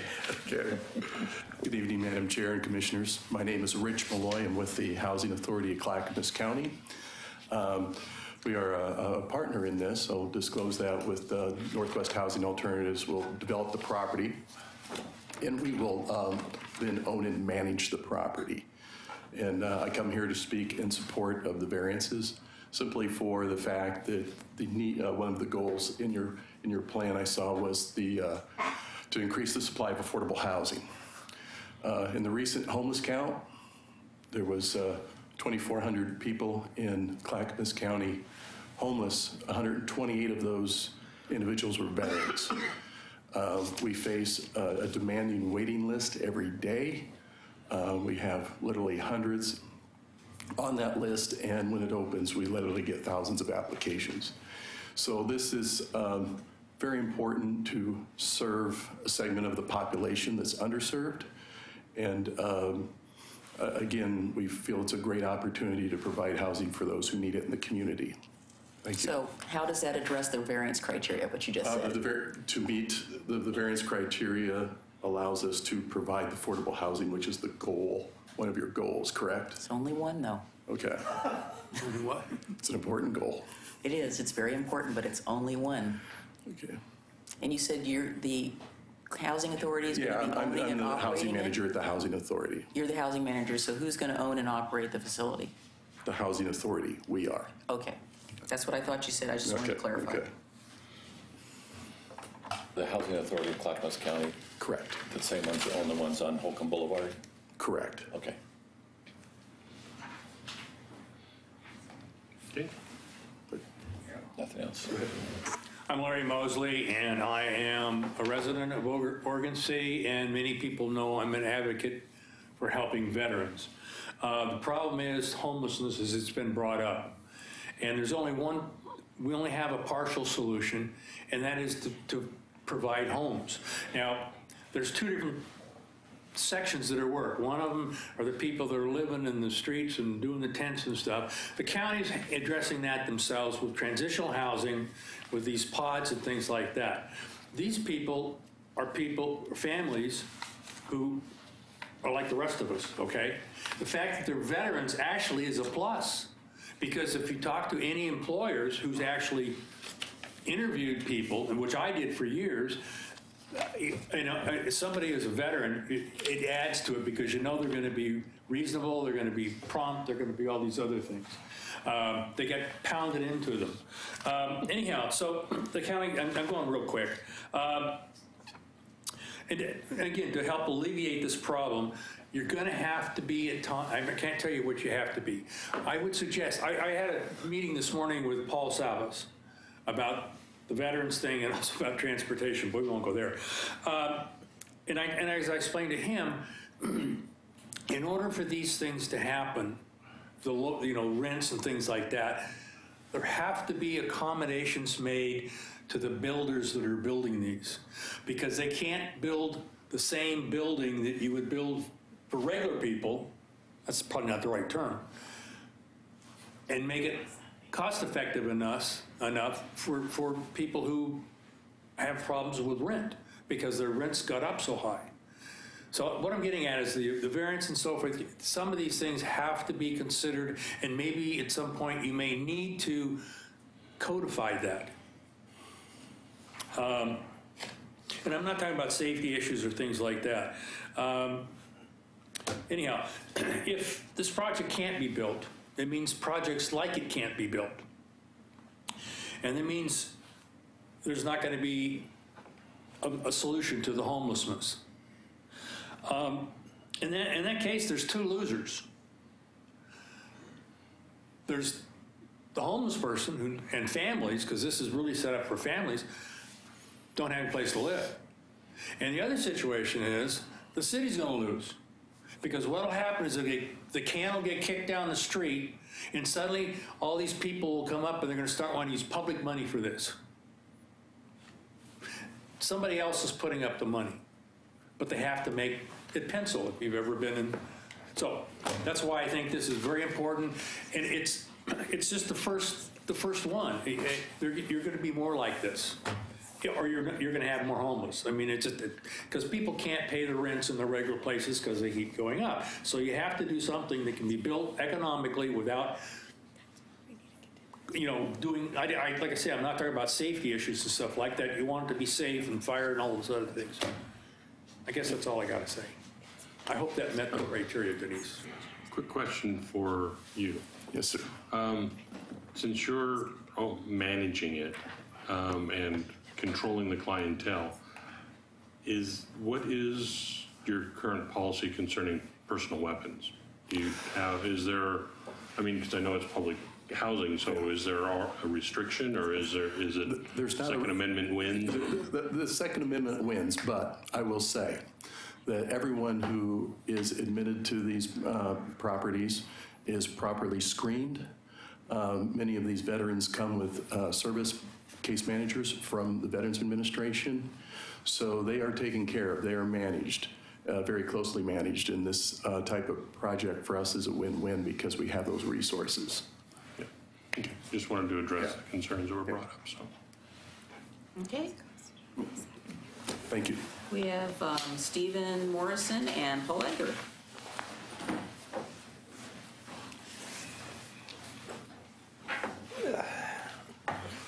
Good evening. We need to change chairs. They're Maybe the meetings uncomfortable. would go faster if you had those chairs. Anyway, my name is Stephen Morrison. I live in Colton, Oregon, and I did not come up 213. I went to Malino to Canby up 99, came around that way, so got that out of the way. Thank you. I'm a service officer with one of our local American Legion posts, but I'm not here to speak as a service officer. My job as a service officer is to help veterans in need and direct them on to resources that they can access, whether they be with the Veterans Affairs or whether they be with the county or local community services. And I'm also here to speak for my fellow veterans that are out on the streets tonight. The men and women that have served this country. They sign up, they take the oath, you write the check, to be cashed on, he knows. You probably know. I can smell them. Anyway,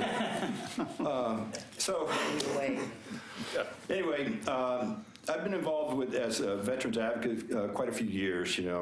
I'm retired military. I have 34 years of active and reserve in the military. Started off in the Marine Corps, went from the Marine Corps to the Army to improve the Army, and I retired in 2004. But I also had a civilian job. I was a past participant on the County Veterans Advisory Council, and I participated in the homeless count that the county and the Public Housing Authority has to do every other year for the last 10 years. And over the years, I've been able to see trends. I'll go work at a food bank, or I'll go up to the one site off 82nd. I'm just slipping my mind. I'm a little tired right now.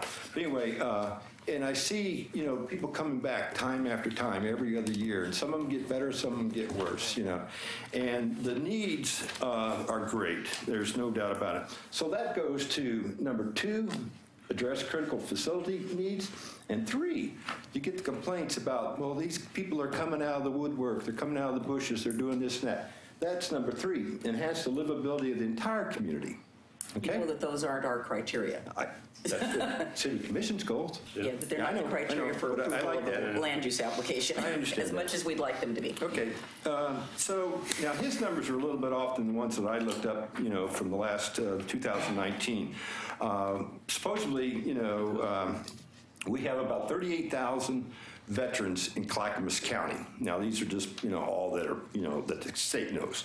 But out of that, when we do the count, we actually, HUD requires us to actually see, touch, and talk to, you know, the veteran, you know, and he has to answer certain questions. And my numbers are a little lower than his, and I don't know, you know, I think it's from my notes from before. So I found 85 veterans, okay? 52 of the 85 were unsheltered. 30 were homeless, chronically homeless, and they multiple times over, you know, multiple periods of times or over a year and so forth like that. 10 of the 85 in my study were families with kids. Now these, you know, some of them are actually living in cars, in vans and buses, you know, and things like that, in garages. You know, that's actually true. 10%. Mr. Morrison, do you know that your time is just about up? I'm sorry. That's okay. I'm, you know. I know, you're new to this. We're all new. Yeah, it's all new to this. So anyway, as far as the end there, one of the major obstacles is developing affordable housing is the cost. And when you add in some of these things that have been asked, you know, it's going to cause the cost to go up and then it becomes unaffordable. And it'll also delay the whole project if they have to push it off. And my final statement is this. Our nation has been in an armed conflict for the past 16 years, and we still have not met the needs of our veterans from previous wars and conflicts. In the military, we have what we call battle buddy. That is an individual that has your back, protecting you when you sleep, eat, or pray. Yet when these service members leave and go home to Oregon, sometimes they lose that support system. They can fall to the side, forgotten. And I asked the Oregon City Planning Commission to step up and be the battle buddy for these service members. It's, you know, like I say, you know, I've been an Army brat, and, you know, my dad and so forth like that, and I've seen the system change. I remember coming back, landing in LA from, you know, overseas and having strange looks back in the 70s. You know, so I kind of get a little upset when I hear certain things, you know, about veterans. You know, they're not Rambos, they're not going to go wild. I think that was brought up earlier. Okay, all right, I'm done. I have a quick question for him, though. Sure. Because I'm not really familiar with it. Is there a higher percentage of veterans that are homeless than the average citizens that are homeless? That's true. Yes. It is. It is very high. Who tracks those statistics? Is Well, that the government? HUD requires that all public housing authorities do a biannual count on the odd years, 2017, 19, something like that. We're getting ready for that. And they make these rules so hard. So when we find, you know, 85 or 125 veterans in the whole county, well, we're not being able to get out in every little, you know, cubby hole down Newell Creek, you know, or whatever, you know. And it's hard. And we do it with volunteers and staff from the county and so forth like that. And they crunch these numbers and they have all these rules from HUD and the state and all this other. And it's difficult. And the reasons why they are at a higher level is because they have different kind of issues. When they lose that buddy system, you know, when they lose that connection to the family of the military, you know, whether it be in a ship, you know, shipmates, you know, you hear those terms, you know, right. Or, you know. I understand all that. I better move on to Paul since I've taken up too much of your time. Yeah, but yeah, they do have different issues, and to solve any of the issues, you know, the first thing you got to do is have, you know, housing under you. If you got a roof over your head, you ain't going to be worrying about, you know, going to the job interview tomorrow. All right. Thank you. All right. Paul. Thank you very much. Paul Edgar, Oregon City. I've been involved into homeless and affordable housing issues I've really put a lot into it for the last 3 years. And I sit on the board of a homeless outreach or veteran outreach center where we actually try to keep roofs over the heads of people because the market costs are squeezing them out. I'm also on the Veterans Advisory Council for the county. I think this is a good thing, but one of the things that that's important to me is that you guys and the Planning Commission and everyone really looks into their heart about making any type of demand through code. Let's say, as an example, they've come up with a good system that allows them to handle stormwater better. And they are not going to push any stormwater out into the streets. That's what I think the issues are, things like this that we could be doing. So if we start trying to create onerous code things that make the cost go up. That maybe, we could charge it. It's like some SDC fees for transportation when we know that a lot of these people really can't afford cars and are not making a lot of the trips that a lot of other people would have. We have to be trying to look at how we could keep this formula here. The plan here is that they're going to charge people a portion of what they make. So some person could be in there at far lesser money because they really only have a veteran housing allowance or something like that that they're dealing with, or they're on Social Security or some type of support means. So this is really humanitarian, and we want to make sure that they can meet those goals of what they're doing, and anything that we can look at that can help them mitigate or keep their costs down or waive something in order to make sure that this project goes through and it's affordable and meets the numbers that are necessary. This is all positive. I sit there, we give up money to keep roofs over the heads of people, but Clackamas Community College, right up the road, doesn't have any student housing for veterans. It's the award-winning program for veteran education. This would be an amazing place, even if I just looked at it for that purpose. And that would be absolutely winning. Thank you. Okay. Laura, can I ask a couple of questions for you, Bill? Keep it to I know. the criteria. Does HUD own this property right here? This that we're looking at? No, they purchased it from the Soil and Water Conservation. The only reason I'm asking is if the HUD did own it, that means it's owned by the federal government or the county. Would that be true by HUD? HUD is a federal agency. Right, they Federal don't own agency. it. The only reason I'm asking, can you limit the kind of people that come in there? Can you say we can allow only veterans, or we can only allow this, or do you have to be open? I don't believe.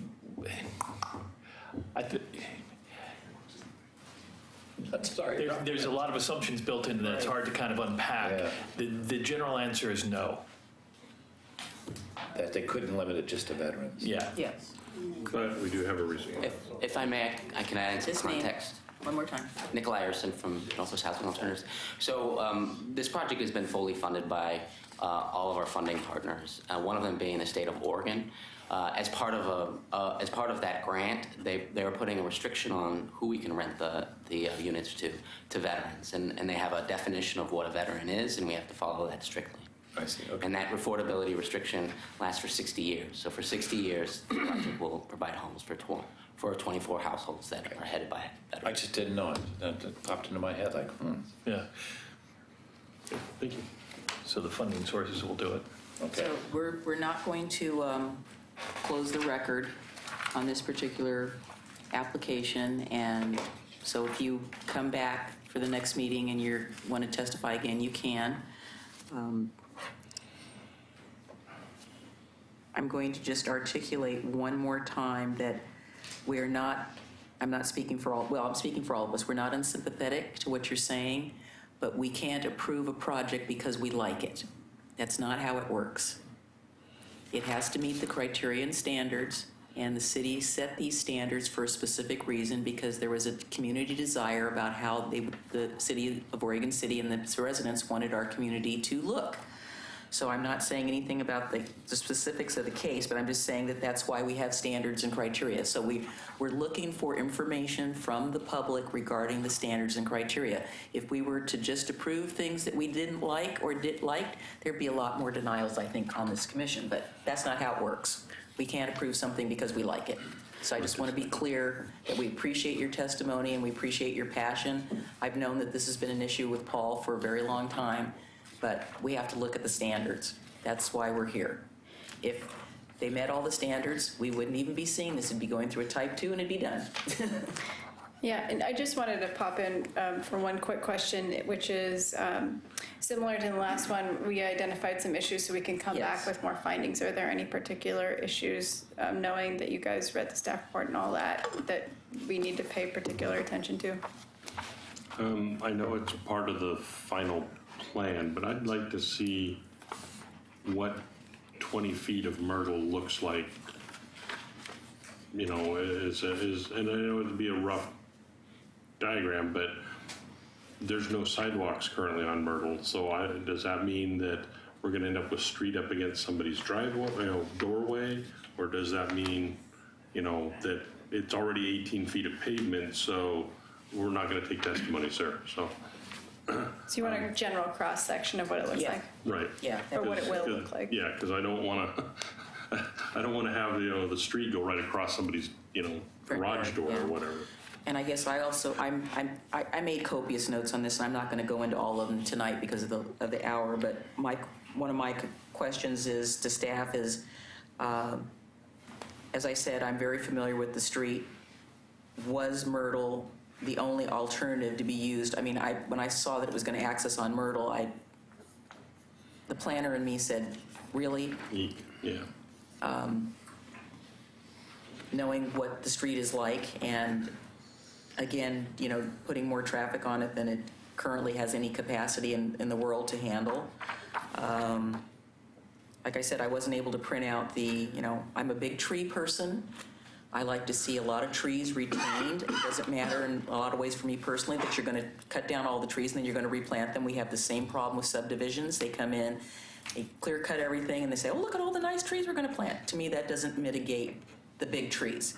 And there are a lot of trees, as was already testified, so I'm going to try to get a copy of the existing plan from the staff so I can look at it, not from the visual on site, but look at it as what they're proposing.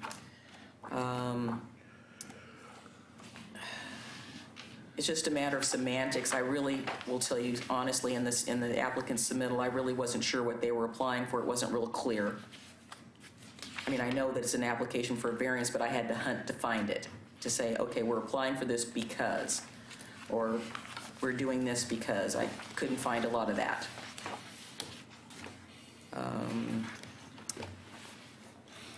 I guess I'm looking forward to seeing the real deal instead of black and white. It's hard for me to understand what the articulation is of the building when it's a flat, sort of computer-generated thing. I'd like to see also how the building relates to the surrounding neighborhood. Is the building bringing in any elements that sort of reflect the existing housing in the neighborhood so it doesn't just completely stand out and be so different that it doesn't look like it fits in? How does it fit into the neighborhood? It's an older established neighborhood. There's a lot of really old houses there, not super old like my neighborhood, but it's an older neighborhood. And I can't really tell from that, what was submitted, how it relates to the rest of and I know one of the standards is looking at how it affects the surrounding neighborhood, and I can't really see that from what I got in the packet. So that's something that I was interested in seeing. And kind of piggybacking one of Denise's, I guess, because of the Myrtle issue, and this might be for more the applicant when he comes back, was there consideration to basically flip the parking lot in the building so that entrance is off Pleasant to a parking lot, Myrtle stays the way it is, and that I would almost think would help retain some of the older trees too. But did we force them to put the building up against Pleasant, or was it just okay, so? It's a requirement. We are maximum setbacks or requirements, the buildings be close to the street. You saw that it wasn't close to Pleasant because of the retention of the heritage tree and some of those other trees there. Yeah, we can make some accommodation for that because the last two heritage trees we designated got acts of God on them, and so they're no longer there, which is like, really? And I guess the other thing too is that any sort of a plan by the landscape architect about how that tree is going to be protected, and I don't mean with just a little wimpy fence around it, how is it going to be protected during construction? I mean, that's big. I'm sure there's more, but that will happen next time. With that, I move for a continuance to March 26th of planning file, whatever. Second. I'll second. Okay, it's been moved and seconded that I wanted a second. we continue the public hearing with the record remaining open. Yep. And we'll look forward to seeing everybody next time. If we have any other concerns, I'm sure that as planning commissioners, we'll get that information to staff so they can relay that to the applicant. Or if we have any other questions. Okay. Commissioner Maybe? Aye. Commissioner Mahoney? Aye. Commissioner Johnson? Aye. Commissioner Guile? We're voting on The continuation. alternative mobility? No. Yeah. Continue. I know, I'm kidding. Chair McGriff? Aye. All right, you have some communications for us. I'm aware of some communications. I don't have any communications now. I just got a notice of land use action in my house today about something that's going to come before us. Do we need to continue the I have a quick third question item? though. Public hearing is closed on that. Quick question for you. I'm sorry, Ms. Reed just reminded me, can we open and continue the third item? Yes. To a date certain? So I'm going to open the public hearing on file L1704, proposed amendments to the development section of the Oregon City Municipal Code. Can I have a motion to continue? So what date do we want to do it for? You could do March 12th, which is the Okay, next that's fine. available date. Okay. So I move we continue L1704 to March 12th. Is there a second? Second. Tom seconded the motion. Okay. What a shaker. I second that emotion. Aye. Okay, so Commissioner move to Johnson? second. Commissioner Johnson. Yea or nay to continue? Continue. Aye. Continue. Aye. Commissioner Aye. Guile? Aye. Okay, consensus. We're still in session, Paul. Paul, we're still in session. Thanks. I do have a question for you. All right. Has the city made any comments about the article that just came out in the Oregon City News by Raymond Rendelman about the Legacy Project? Have they made any comments or? See anything? No, the city has not put out a statement about the news article. It just came out Wednesday. Last week's or this week's? That's coming out this week. Okay, I haven't seen this week's yet because this week has. It was online and somebody I put it know. out online. I don't read the paper online. It's too hard. It's only online. It's not out on the paper. The paper hasn't come out yet. Okay. I usually see the Somebody asked me, I went, what? Tuesdays when I see it sometimes, but I don't read it online. Too tiny. It was kind of interesting. So, anything that you want to give us a heads up that's coming down the pike? Well, you guys know you're going to be busy. Well, yeah, that's a given. I like it when we're busy because that means the city's busy. If Breaks the are city good ain't too. busy, then nobody's busy. No, but we just to remind everyone, we do have a hearing scheduled for March 26th, which is spring break. And we have 3 items scheduled for that. Doesn't affect me. So, I'm good. if anyone's going to be gone, please let me know. I don't think the spring break affects, maybe Zach would be the only one or Paul, but the rest of us, we're spring break averse. I'm already We wish we had a spring break. Thank you for the heads up on that, Paul. Yeah, we always have that little bit of that issue when Can I ask last about week. April 9th? Is there only one issue on the docket at that time or on the agenda? Fun to Or love, is Mr. there going Mahoney. to I'm be glad more? you're not coughing. Oh, I think there will be more. Probably feel better too that you're not. Is that going to be first so people don't walk out and leave? And what did he say? Yeah, right now it's the only thing on the agenda. It depends. Why should there be more? Well, there's 3 things before at the hearing before, so if any of those get continued, so I don't know. Okay. I assume there will I've be heard from a more. lot of people that was put off so long last time. Somebody was out there with kids. They said they left because they just couldn't wait any longer. Well, I mean, the planning commission can move the agenda item around. Okay. I mean, you have that authority. All right, thanks. So Kelly, you got 2 weeks to go? Woo-hoo. You're grateful. She says, I'm done with this. I don't know any woman that's ever been pregnant that said, oh, I want to be pregnant till the very end. They do before they're pregnant. Yeah, but they don't know what they're getting into Right. when that statement is made. All right, we adjourn. being no further business, we are adjourned. Gentlemen, thank you as always for the pleasure.